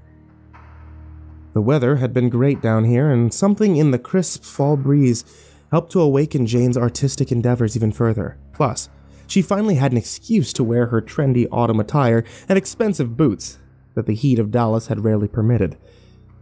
There would soon exist for her a future where looking cute was no longer a part of the daily regimen. But at this point in her life, Jane was still able to enjoy being a young woman, celebrating the many nuances of that station. She stood on her porch and debated between taking her car or walking. Jeff and Lou were riding bikes, she thought to herself, but I don't have a bike. If I want to see what they saw on that first little outing of theirs, I suppose I'll have to walk. Jane set out, her new camera in hand, snapping pictures of whatever caught her interest as she went. She was a fast walker by nature, and even with frequent stops to photograph a tree or a mailbox that might catch her eye, she found herself standing in the village shopping center soon enough. She snapped a few pictures of the parking lot, the very place where Randy Hayden first encountered Jeffrey Woods. She turned her lens towards the storefront of Friendly Video, which was still open at this time despite its infamy. In her euphoric trance of exploration, she didn't even notice the pedestrians giving her strange looks as they walked about the other storefronts in the shopping center. She entered the video store. There was a woman of perhaps her early 20s behind the counter. Jane pondered if this was the very same clerk that called the police when Jeff and Randy's friends were fighting. The daughter of Drake, Arkansas, was not someone who wasted time pondering such easily attainable questions, and within a confident stride approached the counter. "Hi, good morning," Jane said as the clerk met her eyes. "Good morning. Looking for anything in particular?" was the employee's response. "Maybe? It's really cool that you guys are here. All of our video stores shut down in Dallas. Death by Netflix, I guess. Now, we have a pretty loyal customer base out here. People have been renting from us for years. Pretty much, I think we're pretty safe," the clerk replied, and Jane sensed a touch of defensiveness undertoned through her words. Do you mind if I ask you something?" As Jane completed this request, she saw a look come over the clerk's face and could almost read her mind. Clearly, the woman behind the counter knew that Jane was new to the area. After all, she did just say that she was from Dallas, and she'd never been seen here before. Friendly Video was no doubt a centerpiece of the Jeffrey Woods incident, and Jane had no doubt that this establishment was well aware of their association. She almost considered withdrawing her question, or perhaps even playing it off as just some inquiry about a certain movie, but her heart pumped with motivation, and just like her father, she was not one to be denied. "Let me guess, Jeff," the woman asked. "You've read my mind." "Yeah, what can I tell you that you can't just read about on the internet? Why do all you new people always want to ask about it anyway? Don't they have murders in Dallas?" "I'm not trying to be rude. I just wanted to ask you what it was like to actually witness the catalyst for such a crazy situation." "Listen, let me give you some advice. Don't ask people about Jeff the Killer. Don't talk about it. Don't even worry about it. It's ancient history as far as the people around here are concerned. It's bad enough that we have a bunch of idiots dressing up like that maniac, like it's just some kind of, club." Jane's eyes grew wide with sudden excitement. "Wait, what?" "God, I guess you haven't heard about Shortcut Road."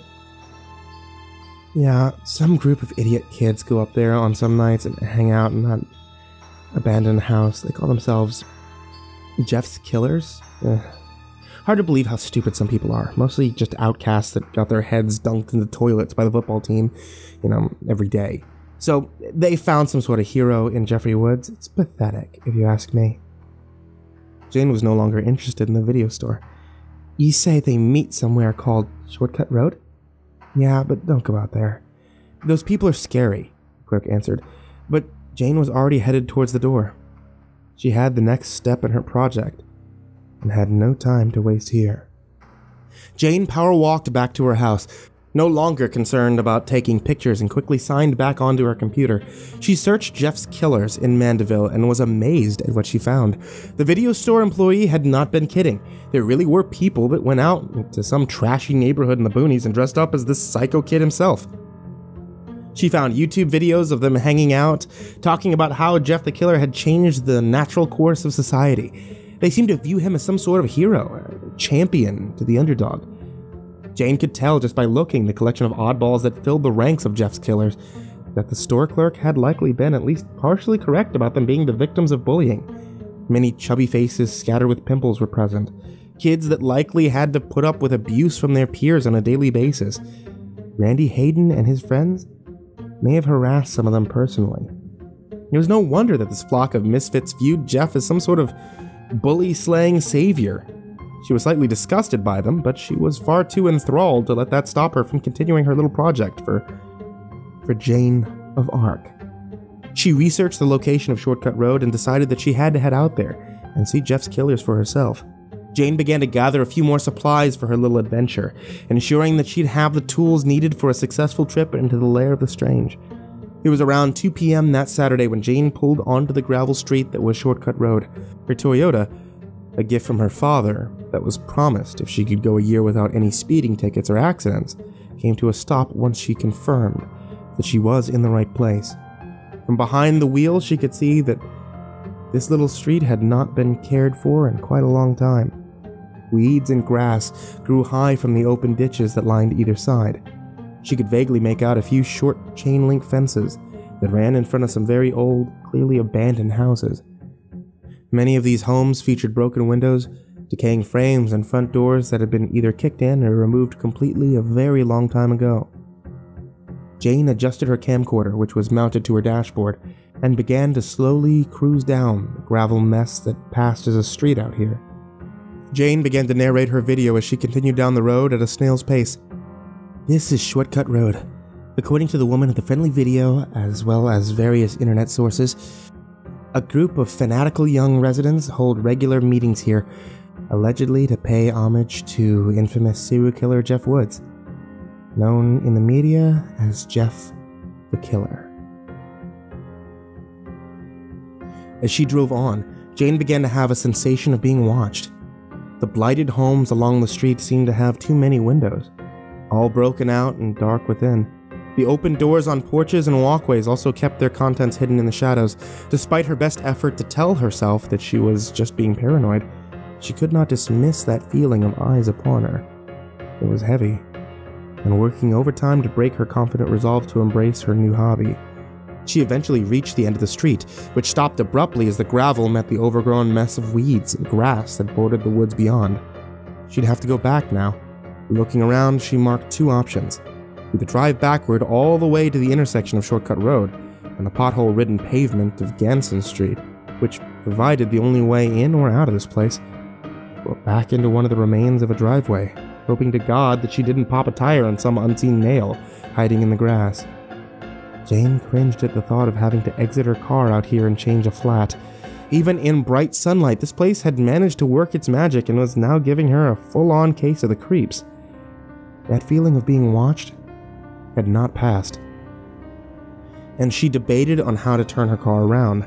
Her mind did her no favors, and it created bullet points from many rumors that she'd read online just a little over an hour ago.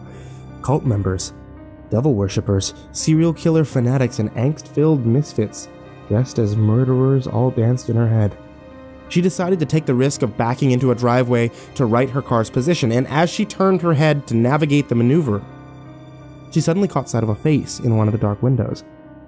It was only there for a moment, before it appeared to duck out of view, but Jane knew what she saw. She saw a pale face, a scar along the cheek, and one solid white eye. The face that had once dominated the news, both in print and television. Snapping her head back forward, she caught sight of another, this one in the woods before her, standing behind the overgrown grass, staring forward. This one wore the same disguise, same scar and eye, and just as its companion had done before, it quickly ducked away.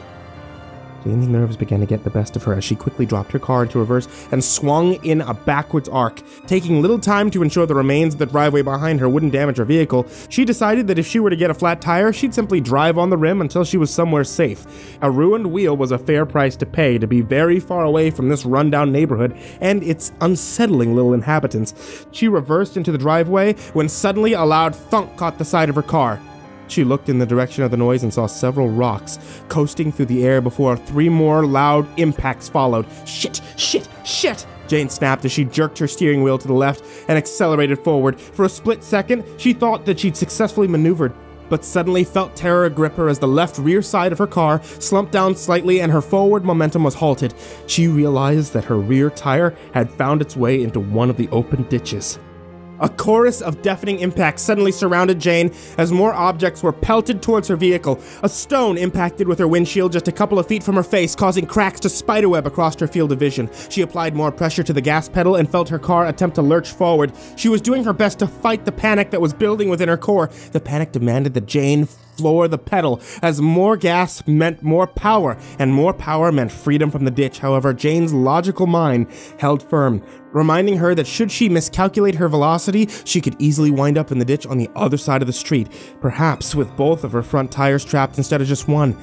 That would be an impossible escape without a tow truck.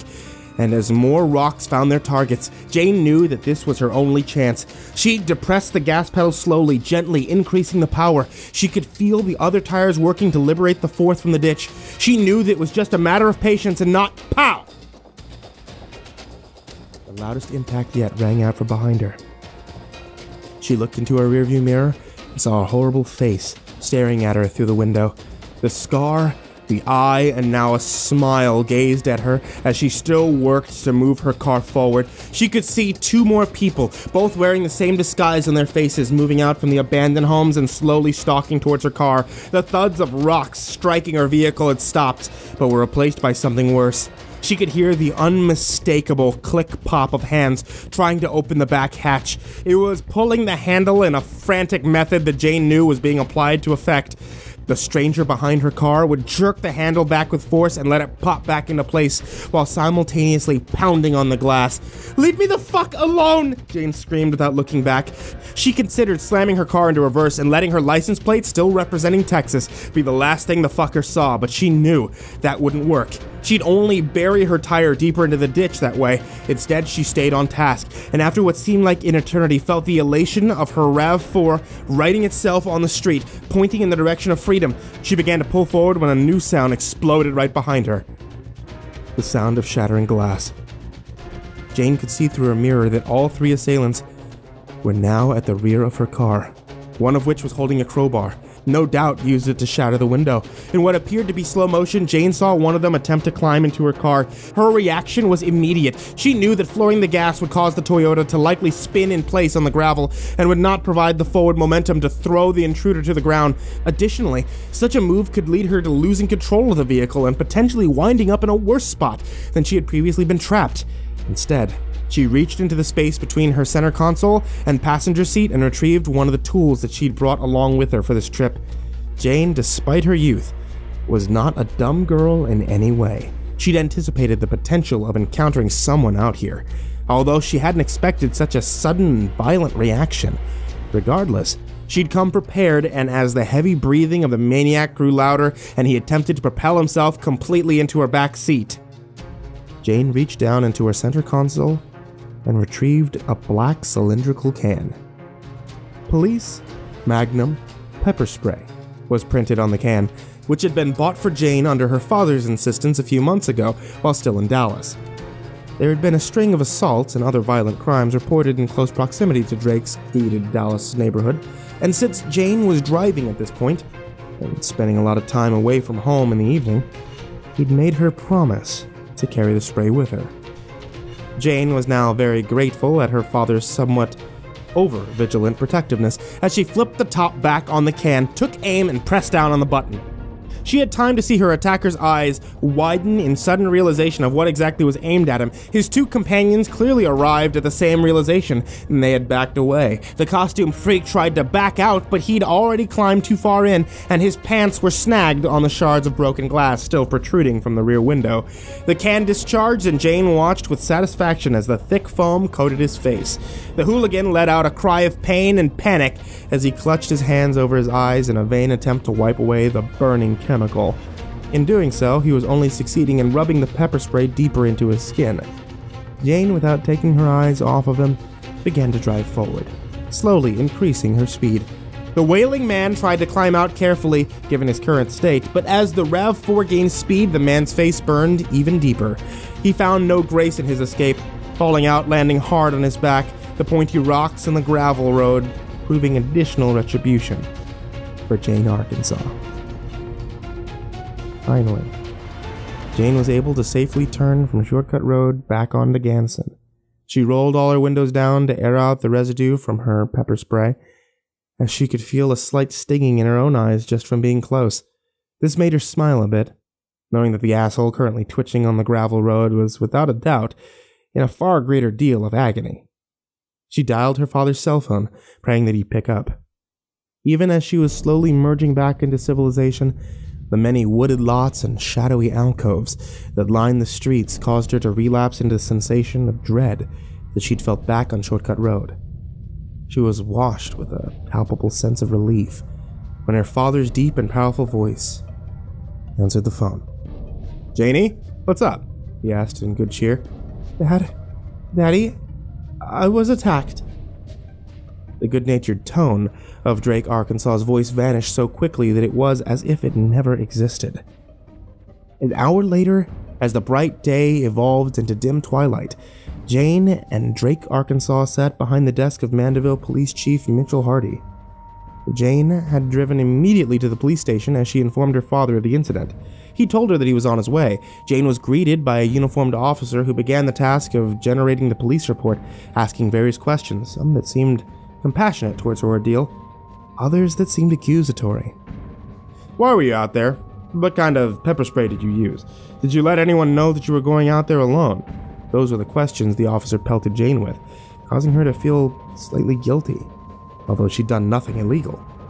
It was about 15 minutes before Drake arrived that a man wearing a suit and a badge pinned to his belt entered the room and tapped the interviewing officer on the shoulder. "I'm going to take this young woman's report personally," the gentleman stated, and the uniformed cop withdrew his hands from the keyboard without question. "Follow me, ma'am," the man in the suit said with a fashion that was more of an order than a request. Jane, who had never had a bad encounter with the police and was too shaken up emotionally to feel anything other than relief of being far away from that gravel road with its deserted homes, did not think anything odd of the situation. She followed him into his office without a second thought. Once they were both seated, he behind his desk and Jane in the chair facing him, the man introduced himself. "I'm Chief Mitchell Hardy. I want to speak with you myself about this encounter you had on Shortcut Road. I was attacked by people dressed as Jeff the Killer. They broke my window, and one of them was trying to climb in the back. He had a crowbar and, yes, Jeff's Killers, they call themselves. Bunch of juvenile delinquents, if you ask me. But they've never caused much trouble out there before. Tell me, Hardy hesitated while looking down at the scrap of paper that he'd written some information on. "Jane, right?" Yes, Jane, Arkansas. Okay. Tell me, Jane, what were you doing out there alone? I make it my business to know the people out here, and I'm pretty sure that you're a new face in town. You weren't going out there to hang out with those guys, were you? Maybe smoke a little pot? Do you smoke pot, Jane?" Jane's face twisted into a look of annoyance and building anger. She'd read about all the corruption surrounding the Woods murders. She knew all about the cop, Williamson, the one who was murdered.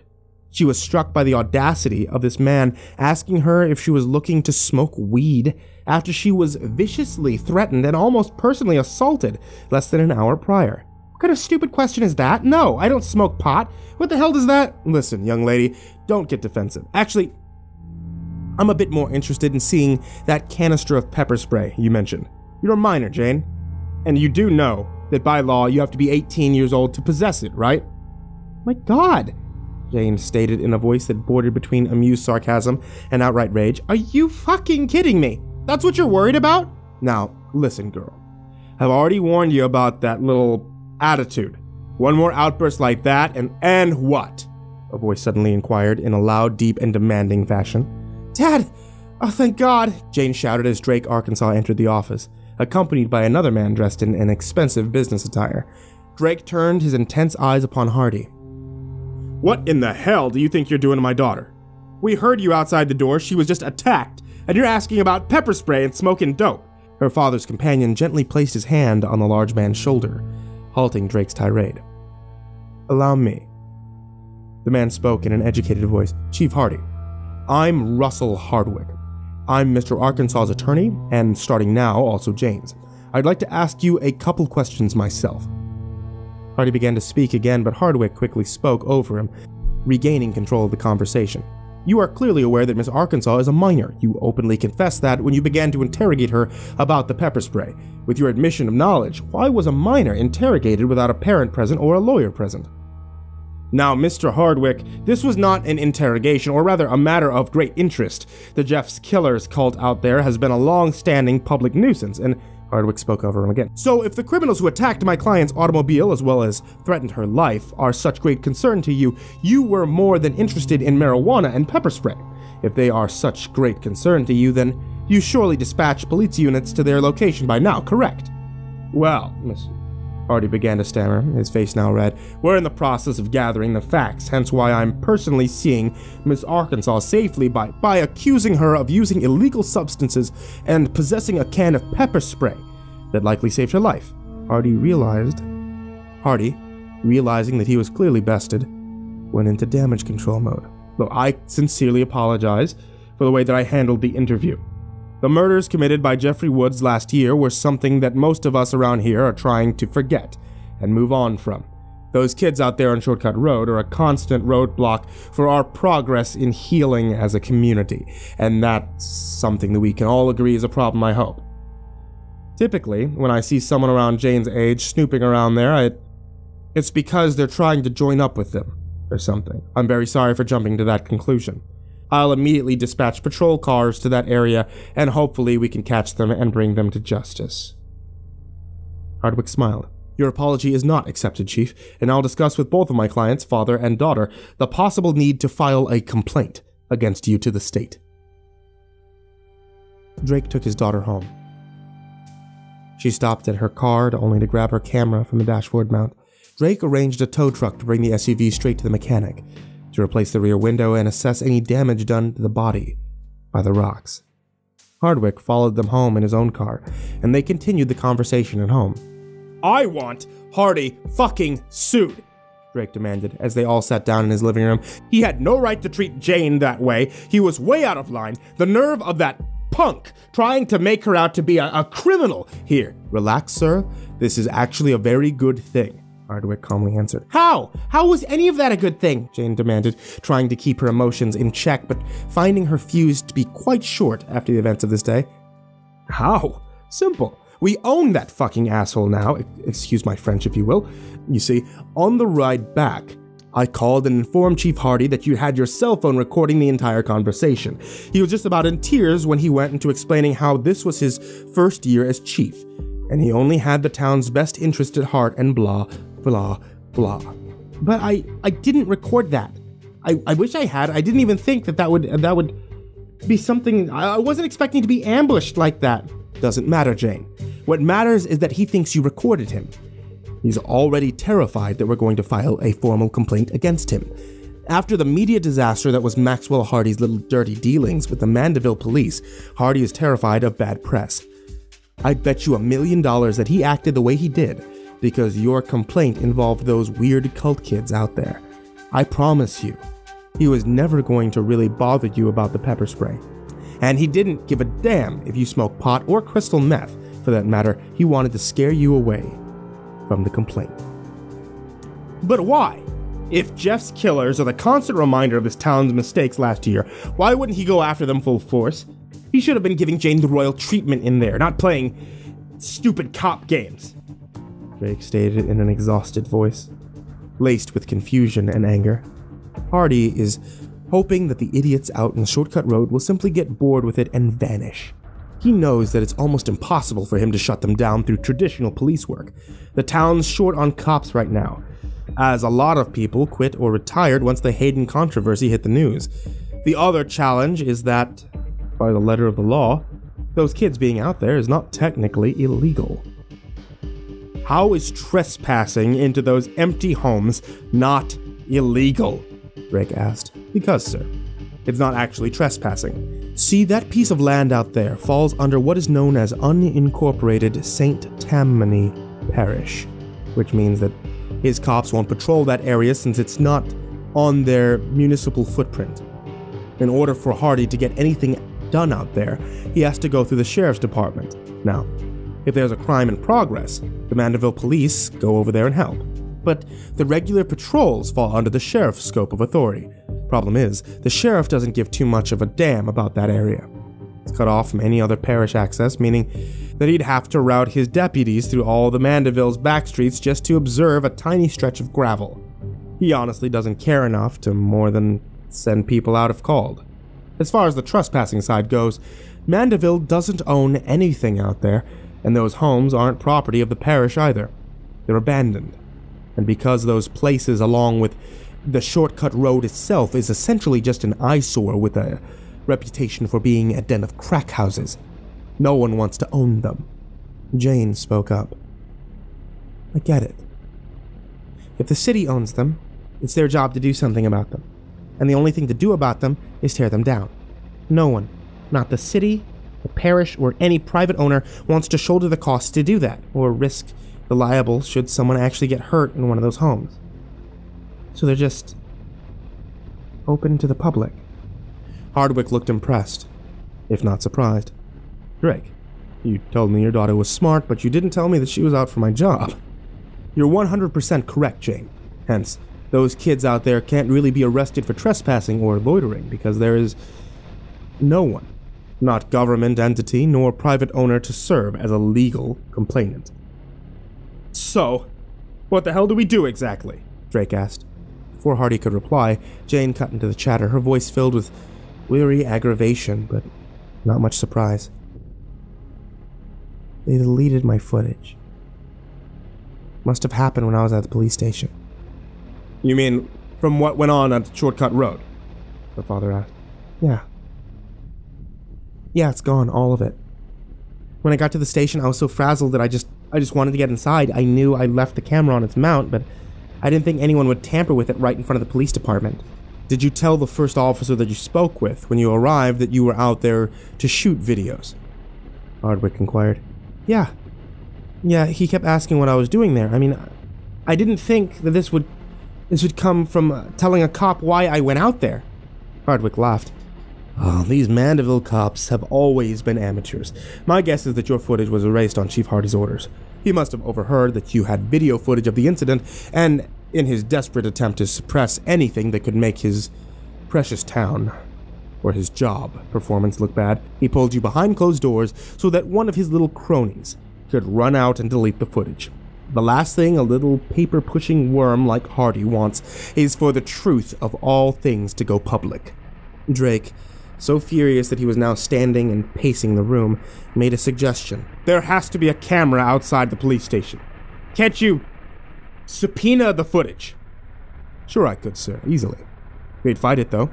Everything from technical difficulties to their surveillance guy being on vacation will be their initial reaction. I'd keep pushing, and eventually I'd get some grainy footage that you'd probably have to pay out of pocket to have a professional review for potential tampering. It's not worth it. Hardwick, you don't want to file a complaint against Hardy. You don't want to push for footage. Are you my lawyer or his? Drake shouted. Remember earlier, I told you that we own Hardy for the time being. Trust me. I have an idea that you're going to love, both of you. It'll allow you to make a lot of money, Mr. Arkansas. It'll get rid of that little bastard that messes with Jane out there, and our good friend the Chief is going to support it all the way because even he'll come out looking good on the other side. Plus, like I said, he isn't going to be in the position to say no to anything I ask for right now. What about the asshole that attacked me? Asked Jane. He'll be caught. My guess is by tonight or tomorrow. Hardy probably knows the parents of half those little freaks out there. One thing you haven't explained yet, Hardwick. What is the big plan of yours? The one to make me rich and shut down Shortcut Road? Give me a few days to review the legalities and double-check for possible unseen loopholes, okay, sir? Just know that if we can pull this off, you could be the mayor of this little town in a few years. Neither Jane nor her father was aware of the influence that Hardwick wielded, or the fierce nature in which he would pursue his goals. Less than 1 month after Jane's encounter on Shortcut Road, almost every aspect of their lives had shifted in strange new directions. Perhaps it was the joy and excitement that Jane heard in her father's voice that prevented her from telling him that she'd begun to receive menacing emails and phone calls. The emails could never be traced as they were sent from throwaway accounts, and the phone numbers, if attempted to be redialed, always rang to an automated message stating the number did not exist. The harassment started 2 days after Jane uploaded her YouTube video containing her commentary in the former bedroom of Matt and Sheila Woods. Hundreds of comments, all from usernames that had nothing more than scrambled combinations of letters and numbers, all stating the same cryptic and unnerving line. And I still have a key. At first she thought little of it, assuming it was just some troll trying to be edgy. However, when the messages continued to stack up, all containing the same line, many posted within seconds of each other, she began to get nervous. In her experience with internet trolling, she'd found that most commenters went for large-scale slandering. No one was attacking her character or motives, not one perverted commenter's sexist rant, nothing on the typical trend in keyboard war fighting. No. That same message from hundreds of users with dead-end accounts, no pictures or profiles, no video links. It was as if hundreds of people were creating YouTube accounts just to leave that one line and then deleting the accounts right after. When video finally disabled comments on the video, the phone call started. They always came to the house phone, and only when Jane was home alone. With her father and Hardwick currently chasing this mystery project, Jane was home alone more often than not. Even more frightening was the fact that the calls did not come when she was out of the house. She would return from school and check the caller ID to see not a single missed call. Then sometimes, within mere minutes of being home, the phone would ring. When she'd answer, the same words were repeated each time before the caller would hang up. And I still have a key. The first time this happened, Jane was terrified. It demonstrated that the same people that were tormenting her over the internet now had access to her home phone number. To make matters worse, the caller would disguise their voice using some sort of modification tool. The voice changed from time to time, but it was always disturbing. Once it came through artificially tuned to sound like a child, but it carried none of the innocence that one often applied to a child's voice. Instead, it sounded like the high, buzzing whine of mosquitoes, but slow enough to articulate words. Other times, it was modified to sound like a group of people. Sometimes it was low and deep. That reminded Jane of a tape recorder when the batteries were almost dead. But as many times as the voice audio was changed, the message was always the same. By the end of the second week, Jane took the video down from YouTube. After the video was removed, she only received one more call. It was the first and only time that a different message played. It was worse than the others. The voice, modified yet again, to a higher pitch, called in. Are you scared? Scared? Scared? The caller kept continuing to stretch out the word scared in a horrifying, evenly paced, and almost calm and centered manner. She listened for another 20 seconds, the word growing longer each and every time until she finally screamed at the phone, "Leave me the fuck alone!" She wanted to tell Drake about the calls every time that he'd come home. What stopped her each time was the joy on his face. She had not seen him this happy since her mother was still alive. Jane knew just how protective her father was, and knew that he would abandon the project that brought back his smile if he felt that she wasn't safe at home. While she certainly was tired of coming home to an empty house and jumping in fear every time the phone rang, she had no desire to take her dad's newfound happiness from him. Instead, she confided in Hardwick. "So, you say it began with threatening messages online, then carried over to phone calls?" he asked. He asked her after she told him the story. They were in Hardwick's car that day. He'd come by the house and picked her up, told her that he had some big news for both her and Drake. Apparently, the young man that had broken Jane's car window and terrorized her had been captured. He was currently being held at the Mandeville Police Department, waiting to be possibly identified by Jane. I posted that video and started getting these scary calls and messages. Once I took the video down, though, they pretty much stopped. If these people are behind all that, sending one of their friends to jail might cause them to start again. I can run the phone records if you want, Jane. I still have friends in the army, many which are intel officers. It wouldn't take much effort to run a few traces back with equipment slightly more advanced than what AT&T uses. No. The call stopped. I mean, I was stupid to post the video in the first place. I forgot how small Mandeville is. Everyone knows where Jeff Woods lived. I'm surprised no one has spray-painted that crap on our front door yet. My guess is they're cowards, Jane. They'll mess with you over the phone and internet, but no one's going to risk showing their face. This is a boring place to grow up. Quite sure. Jeff the Killer was the most interesting thing to happen to Mandeville since the town was founded, and while the other people around here hate it because it might, well, mess with their property values or something, the kids here treated it like their Woodstock. Jane smiled. She trusted Hardwick.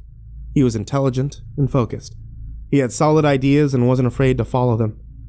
If he said not to worry, she was willing to go with it. Mr. Hardwick,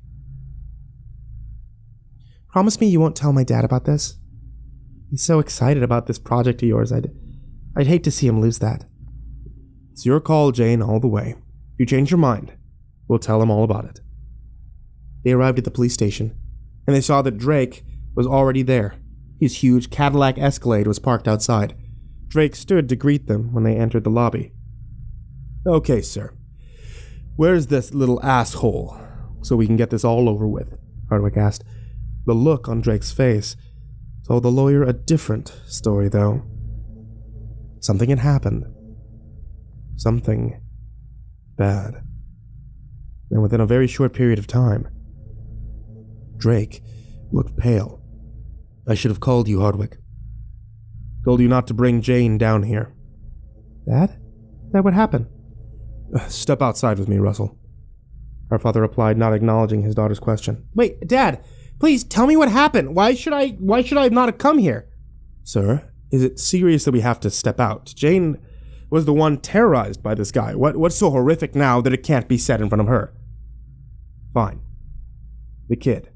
Somehow he got hold of a knife or a razor blade and he sliced himself up. They had him in a holding cell, I guess, and when they went to get him ready for the lineup to be identified, they found him dead."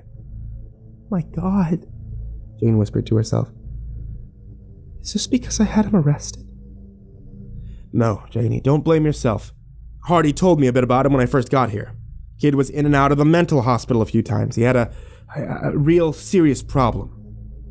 Hardy led me to believe that it was just a matter of time. You know, Jane, this isn't your fault," Hardwick said assuringly.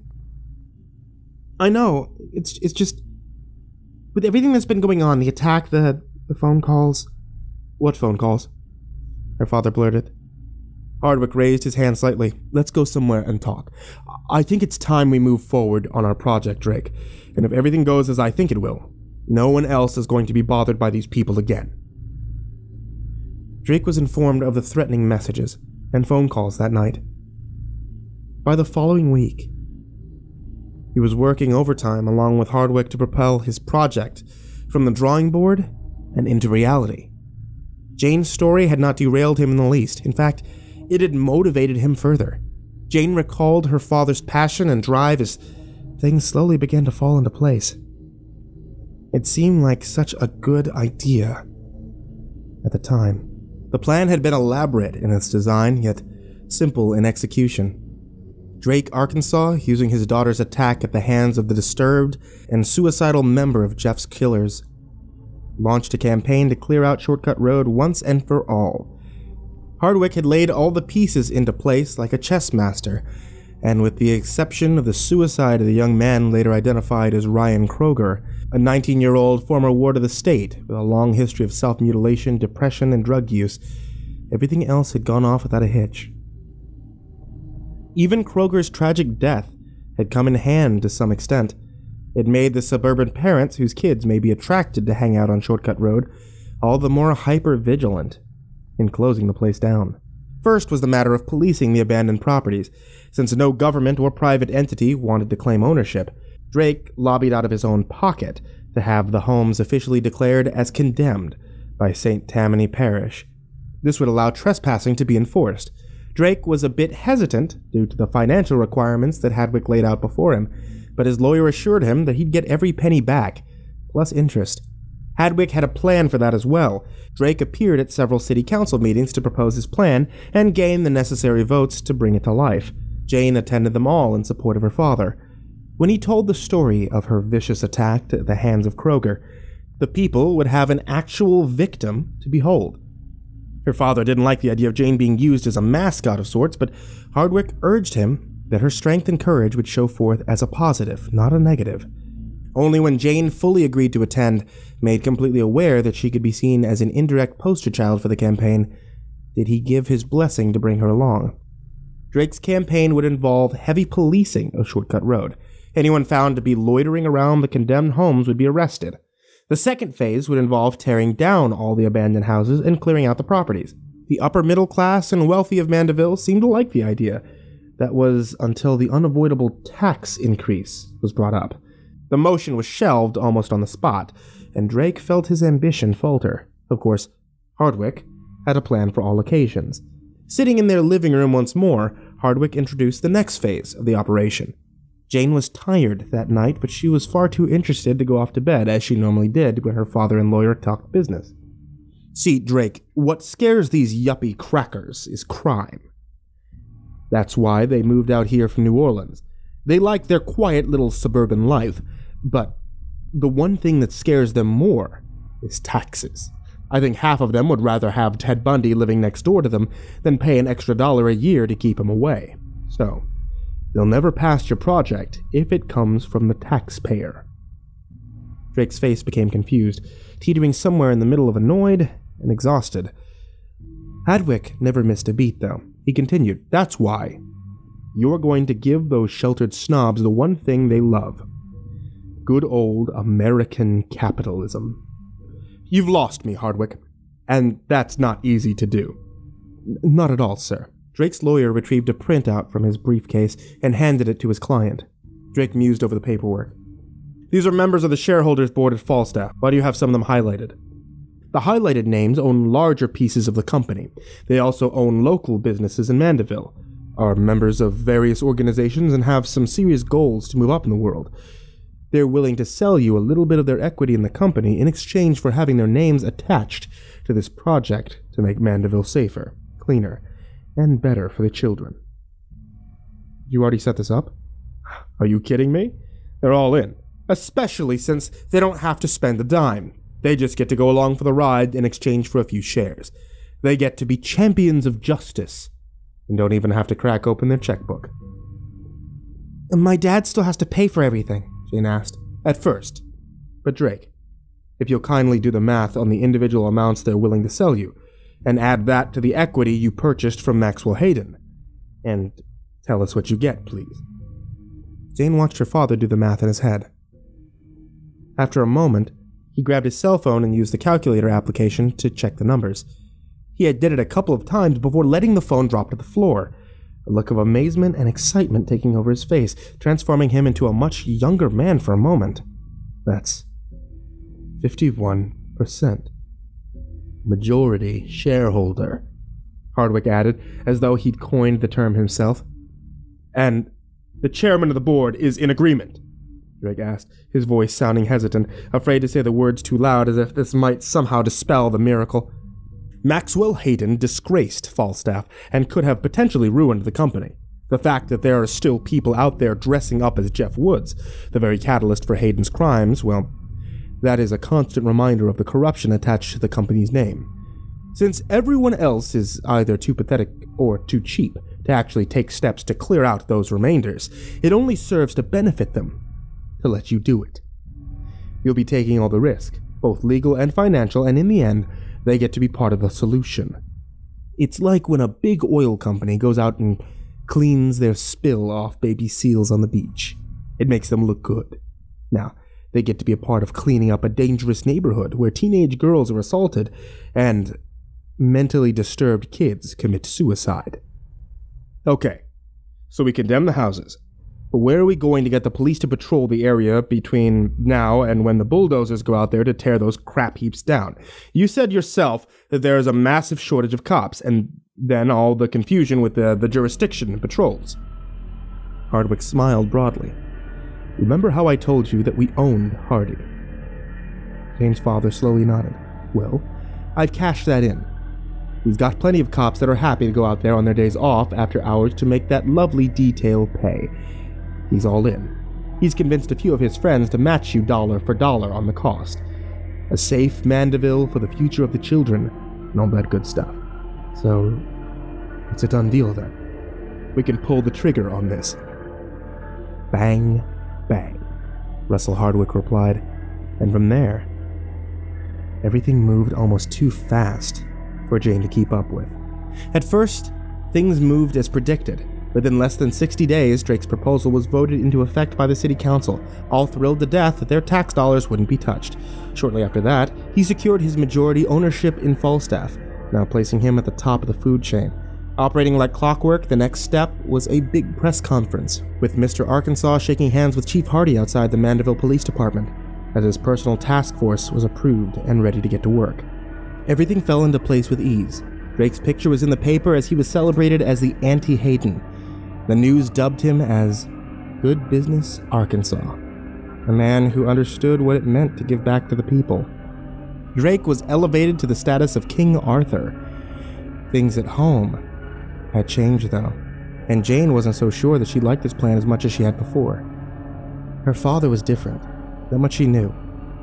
He was always with Hardwick, always planning and preparing. Bulldozers was set to roll out in the shortcut road within the next 2 weeks and start tearing down the old homes. Drake no longer asked Jane for investment tips as he had before. They no longer spent time together. Jane was nearing adulthood, though, and tried to be mature. She tried to remind herself that when all of this was over, she'd get her father back. It was around the time that the bulldozers rolled out to Shortcut Road that Trent Vickers showed up. He was one of the founding members of Jeff's Killers and really took exception to Drake's plan. He started harassing employees of Falstaff, accusing Jane's father of being a tyrant. He resisted the no trespassing ordinance that condemning the houses had made enforceable, and was oftentimes a thorn in the side of the police task force that was stationed on Shortcut Road. Something else was going on too, although Drake would not tell Jane anything about it. He was receiving phone calls at all hours of the night. Jane would sometimes listen in as best she could, and the loud, angry voice of her father was unmistakable. "Yeah, you just try to do something, fucker!" she heard him shout into the phone one night. When she asked him what happened, he dismissed her quickly, telling her that it was nothing, just a prank caller. Jane knew better. Drake had taken to drinking at night, something he'd rarely, if ever, do before. He'd certainly never been drunk in front of his daughter. These days, though, he always seemed stressed, always on edge. The phone calls continued, and Drake would sometimes receive envelopes in the mail with no return address or name. Jane would witness him opening one up, scan the contents, and immediately rip the papers up. When she'd ask her father what had him so upset, she'd get a similar response as when she asked about the phone calls. Finally, she confronted Hardwick, as she'd given up on getting any answers from her dad. "What's happening with my father? We're getting strange calls at night. My dad's stressed about stuff that he's getting in the mail. I thought you said this would make him a town hero, so why does he seem so miserable?" There are some people in town that don't like what we're doing, Jane. Resistance was expected, but I'm sorry this is affecting you. Why can't we stop? If these were the same people that were messing with me when I posted that video, they backed down when I took it down. Can't we just tell my dad to let go of the Shortcut Road project? Hardwick let out a short, harsh laugh. Jane didn't like it. It was a laugh of an annoyed adult having to explain something simple to a child. At least, that's how Jane took it. Jane, he can't just stop. People gave up shares of their company holding. Hardy entrusted the reputation of his department, and the community granted your dad a lot of trust to see this through. If he stops now, he's done in this town. She felt her blood run hot for just a second, but fought to control it. If he keeps this up, he's done. Can't you see how stressed this has him? He's drunk most nights. He seems afraid of his own shadow, and he barely even speaks to me anymore. I'd rather he just be done in this town and we move back to Dallas or something. Anything is better than this. You're thinking like a child, Jane. You're almost 18. You have to see this as an adult. This is important, and your father is obligated to it. We didn't come this far to stop. You're acting like an asshole! Jane shouted at him and immediately covered her mouth with both hands. I'm sorry. I just hate this. I understand, Jane. But I'll let you in on a little secret. It's almost over. Once we clear out Shortcut Road, that's it. Project complete. So Jane allowed herself to be led. Hardwick had been a good friend to the family thus far, and she had no reason to question his judgment now. Perhaps it was her focus on her ever-emotionally cracking father, or perhaps it was the pool of self-pity that she found herself diving into more and more often. But one or both of those factors kept her mind too occupied to notice the little things. She didn't notice that a large truck, a Jimmy 4x4, was frequently parked at the end of her street. She failed to notice that when she would go out to shop or visit friends, that the truck would occasionally follow her a bit. She didn't notice until it was too late that on many nights, when the lights were off and the doors were locked, that people would exit the vehicle and stand in her front yard. And then, one day as she was leaving school, walking towards her car, Trent Vickers accosted her. He cursed at her, accused her father of being a corrupt fascist. She was shocked and humiliated, unable to believe that this guy who she'd heard about before, but never seen in person, was at her high school, making terrible comments. His comments became lewd as he began to make sexually aggressive gestures at her. School officials arrived and the police were called out. Vickers was arrested and taken away. I can't take this anymore, Jane cried into her pillow. She'd come to hate Mandeville. She hated what her father had become. He was now a drunk, angry man. The work out on Shortcut Road seemed to have come to a halt as well. She trusted Hardwick, believed him when he said that it was almost over, yet soon never seemed to come. The arrest of Vickers did nothing to stop the harassing phone calls. Jane's attempt at reasoning with Hardwick led to dead ends as well. Jane felt helpless.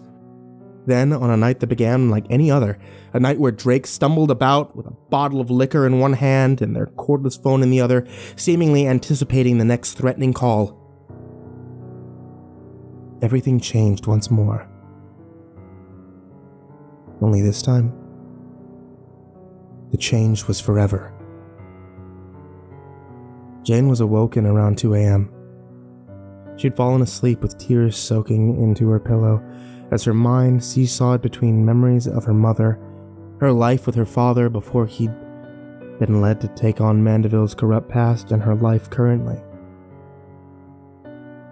The broken father and failing project. What pulled her from her slumber on this night was a persistent thump against her bedroom window. At first, Jane had taken no interest, pulling her pillow against her head and blocking out the noise. However, the thuds were persistent and just rhythmic enough to be intentional. Jane finally surrendered on her attempts to sleep through the annoyance and sat up to investigate. She sat upright in her bed for a few moments before her bleary eyes were able to detect a faint orange glow lighting up her window. She cautiously stood and began to walk towards the source of light when another loud thump caused her to jump and utter a soft scream. A rock, perhaps wrapped in a cloth to prevent it from shattering the glass. Maybe a ball of mud. Something, though, just hit the glass. The fear that she'd allowed to take residence in her soul for the last few months caused her to move slowly, as if her feet were wearing weighted shoes. When Jane finally reached her window, she immediately found the source of both the noise and the light. A bonfire was burning brightly on her front yard. Human figures moved about, circling the fire. Their features were impossible to make out due to the combination of bright fire paired with dark of night. She stared out at them for what seemed like an eternity, until one stopped its mindless pacing. Slowly turning its face toward the darkened window on the second floor of the house that was once the domicile of Jeff the Killer. No sooner did the first figure lock eyes on Jane, than did the rest follow suit. For a moment, she was locked in a terrifying gaze with at least half a dozen strangers. She might have stood there all night, but the sudden pelting of her window with more objects got her moving. Before she could turn away, though, she got a good look at what was hitting her window. It wasn't rocks or mud, but birds. Dead birds. These freaks were standing on her lawn and hurling dead animals at her house. Jane backed away, preparing to turn and run, when suddenly her home was filled with horrific voices. The intercom system, a jewel of time gone by, long replaced with cell phones and instant messaging, still functioned in the Arkansas residence. Drake had been nuts about the thing when he was actually able to get it to function. However, it was impractical and therefore rarely used. It had been so abandoned that Jane had almost completely forgotten it existed until horrible voices began berating her from the speakers. The voices were once again artificially enhanced. It sounded warped like a dying record, demonic, morphed into something that seemed as though no piece of humanity could produce it. I still have a key. It rang out from somewhere in the house at maximum volume. I still have a key, and I'm using it now. You've redecorated. Are you scared? Are you scared? Are you scared? Jane ran from her bedroom and down the hall, making her way towards the stairs. She was reminded of the night when her neglect towards her dying mother had finally crashed down upon her. The observation would prove to be very astute, as she once again discovered her father in a deadly position upon descending the stairs into the living room, only this time, it was not his own hand that had put him into this place of near death. "Dad, what happened?" Jane screamed. Drake was lying on the floor, a pool of blood flowing below his stomach. Jane could hear him grunting in pain, trying perhaps to form words. She ran over to his side. Daddy, it's okay, I'm here. I'm gonna get an ambulance here," she screamed. She tried to get her father to look up at her. "Get out of the house." "Not without you!" Jane stood, scanning the room for her cell phone, trying to remember if she'd left it charging here or in the kitchen. She suddenly felt a soft thud behind her head. A dull pain traveled to the place behind her ears. Jane looked down and was shocked to see the floor flying up to quickly meet her. She never fully passed out.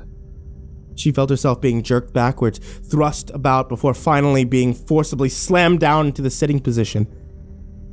She was aware of the sensation of her wrists being bound. Furthermore, she was aware of the smell of smoke coming from a nearby room. As she began to return to the land of fully aware, she saw her father, still lying in his own blood. His head was up slightly, though, and he was staring at his daughter. "I'm so sorry, Janie. This is my fault." "Daddy, what's going on?" "This town. It's worse than we thought. I knew this was coming. Daddy, you have to get up. Janie, I love you. You are the only part of me that mattered. You must survive. At the bank, only you can access. Drawer 9. What? What? I don't understand. Please, Daddy, stay with me. Don't go. I'm sorry, Janie. I'm just gonna rest my eyes a little. A smile crept over Drake's face. A familiar sight that crushed his daughter's heart. It was the same face he'd make, and the same excuse, for that matter, on the nights that he'd promised to watch some long movie with her. He would always begin to drift, and when she'd call out to him, he would make that little smile and tell her that he wasn't going to go to sleep, but just resting his eyes. Jane always knew better. Just as she did tonight. No, Daddy, please, she begged, tears rolling down her cheeks. Don't go to sleep. Don't go to sleep. You won't wake up. In the next moment, Jane felt a strong hand grabbing at the back of her head. She screamed, thrashing about before a closed fist struck the left side of her face, causing stars to dance before her eyes. As she attempted to draw in air once more, she felt tape being pulled tight against her mouth, ceasing her attempts to scream for help. Left now only to look at the horrific events unfolding around her, her eyes shot open into a look of panic as her attacker stepped around from behind her, then taking up position before her as she sat helplessly to move.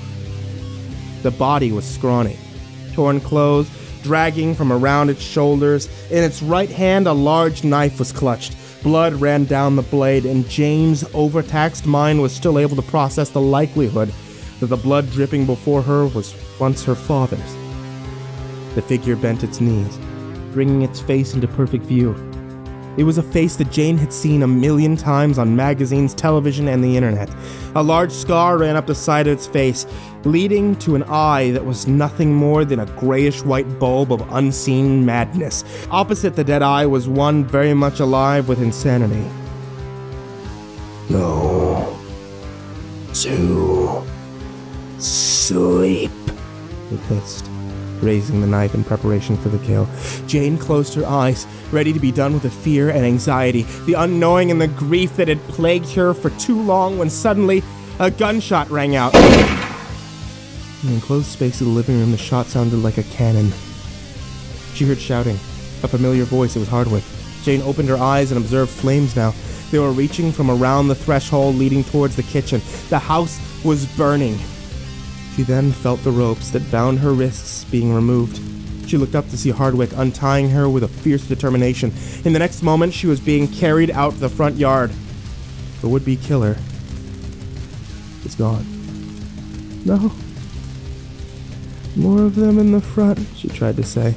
But clearly the trespasser that she'd witnessed earlier, throwing dead birds and dancing around the fire, was gone as well. Police sirens could be heard in the distance. You're safe now, Jane, Hardwick gasped. Jane wanted to ask about her father, to demand that he go back in and retrieve Drake before the fire took the house. But she was far too exhausted. She felt herself slipping from consciousness. She awoke a day later in the hospital. As she'd slept in a deep slumber aided by strong sedatives, she dreamed her father's last words. She relived her last moments of life countless times in the ethereal land of dreams. When she'd finally come back to, she'd known what she would have to do. On the day that Hardwick drove her from the hospital to begin the process of restarting her life, Jane was reborn with a mission. So, what did she find at the bank in drawer 9? How does this all tie into Mandeville and Jeff the Killer and all the rest of it? Claire Nobles demanded. Well, my dear, you'll just have to tune in next week like everyone else, now won't you? Derrick replied. Oh, come on, Derrick. Don't leave me in the dark. Tell you what, Claire. I just got home.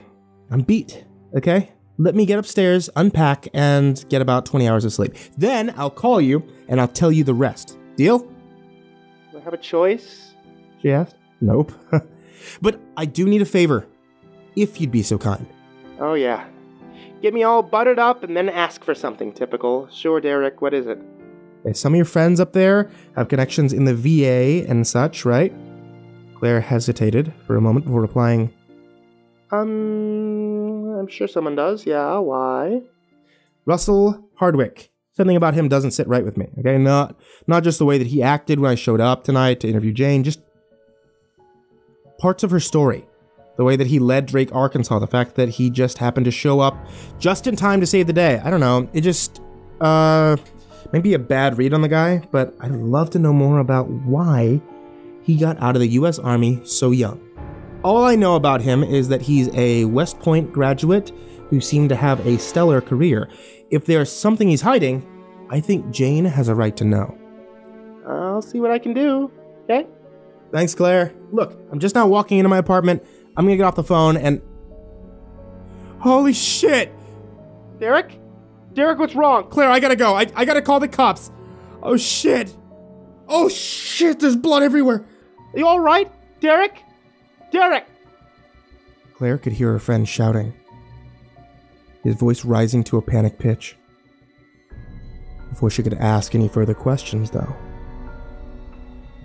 the call was disconnected.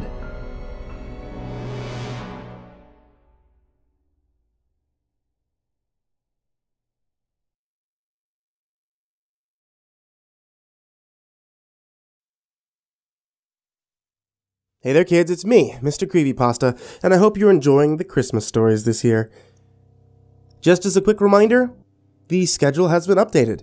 Now on the channel, we put out horror stories every Tuesday, Thursday, Saturday, and Sunday. I still want to make sure that I'm giving you guys some of the best, some of the spookiest, and some of the most entertaining creepypastas that I can be able to find.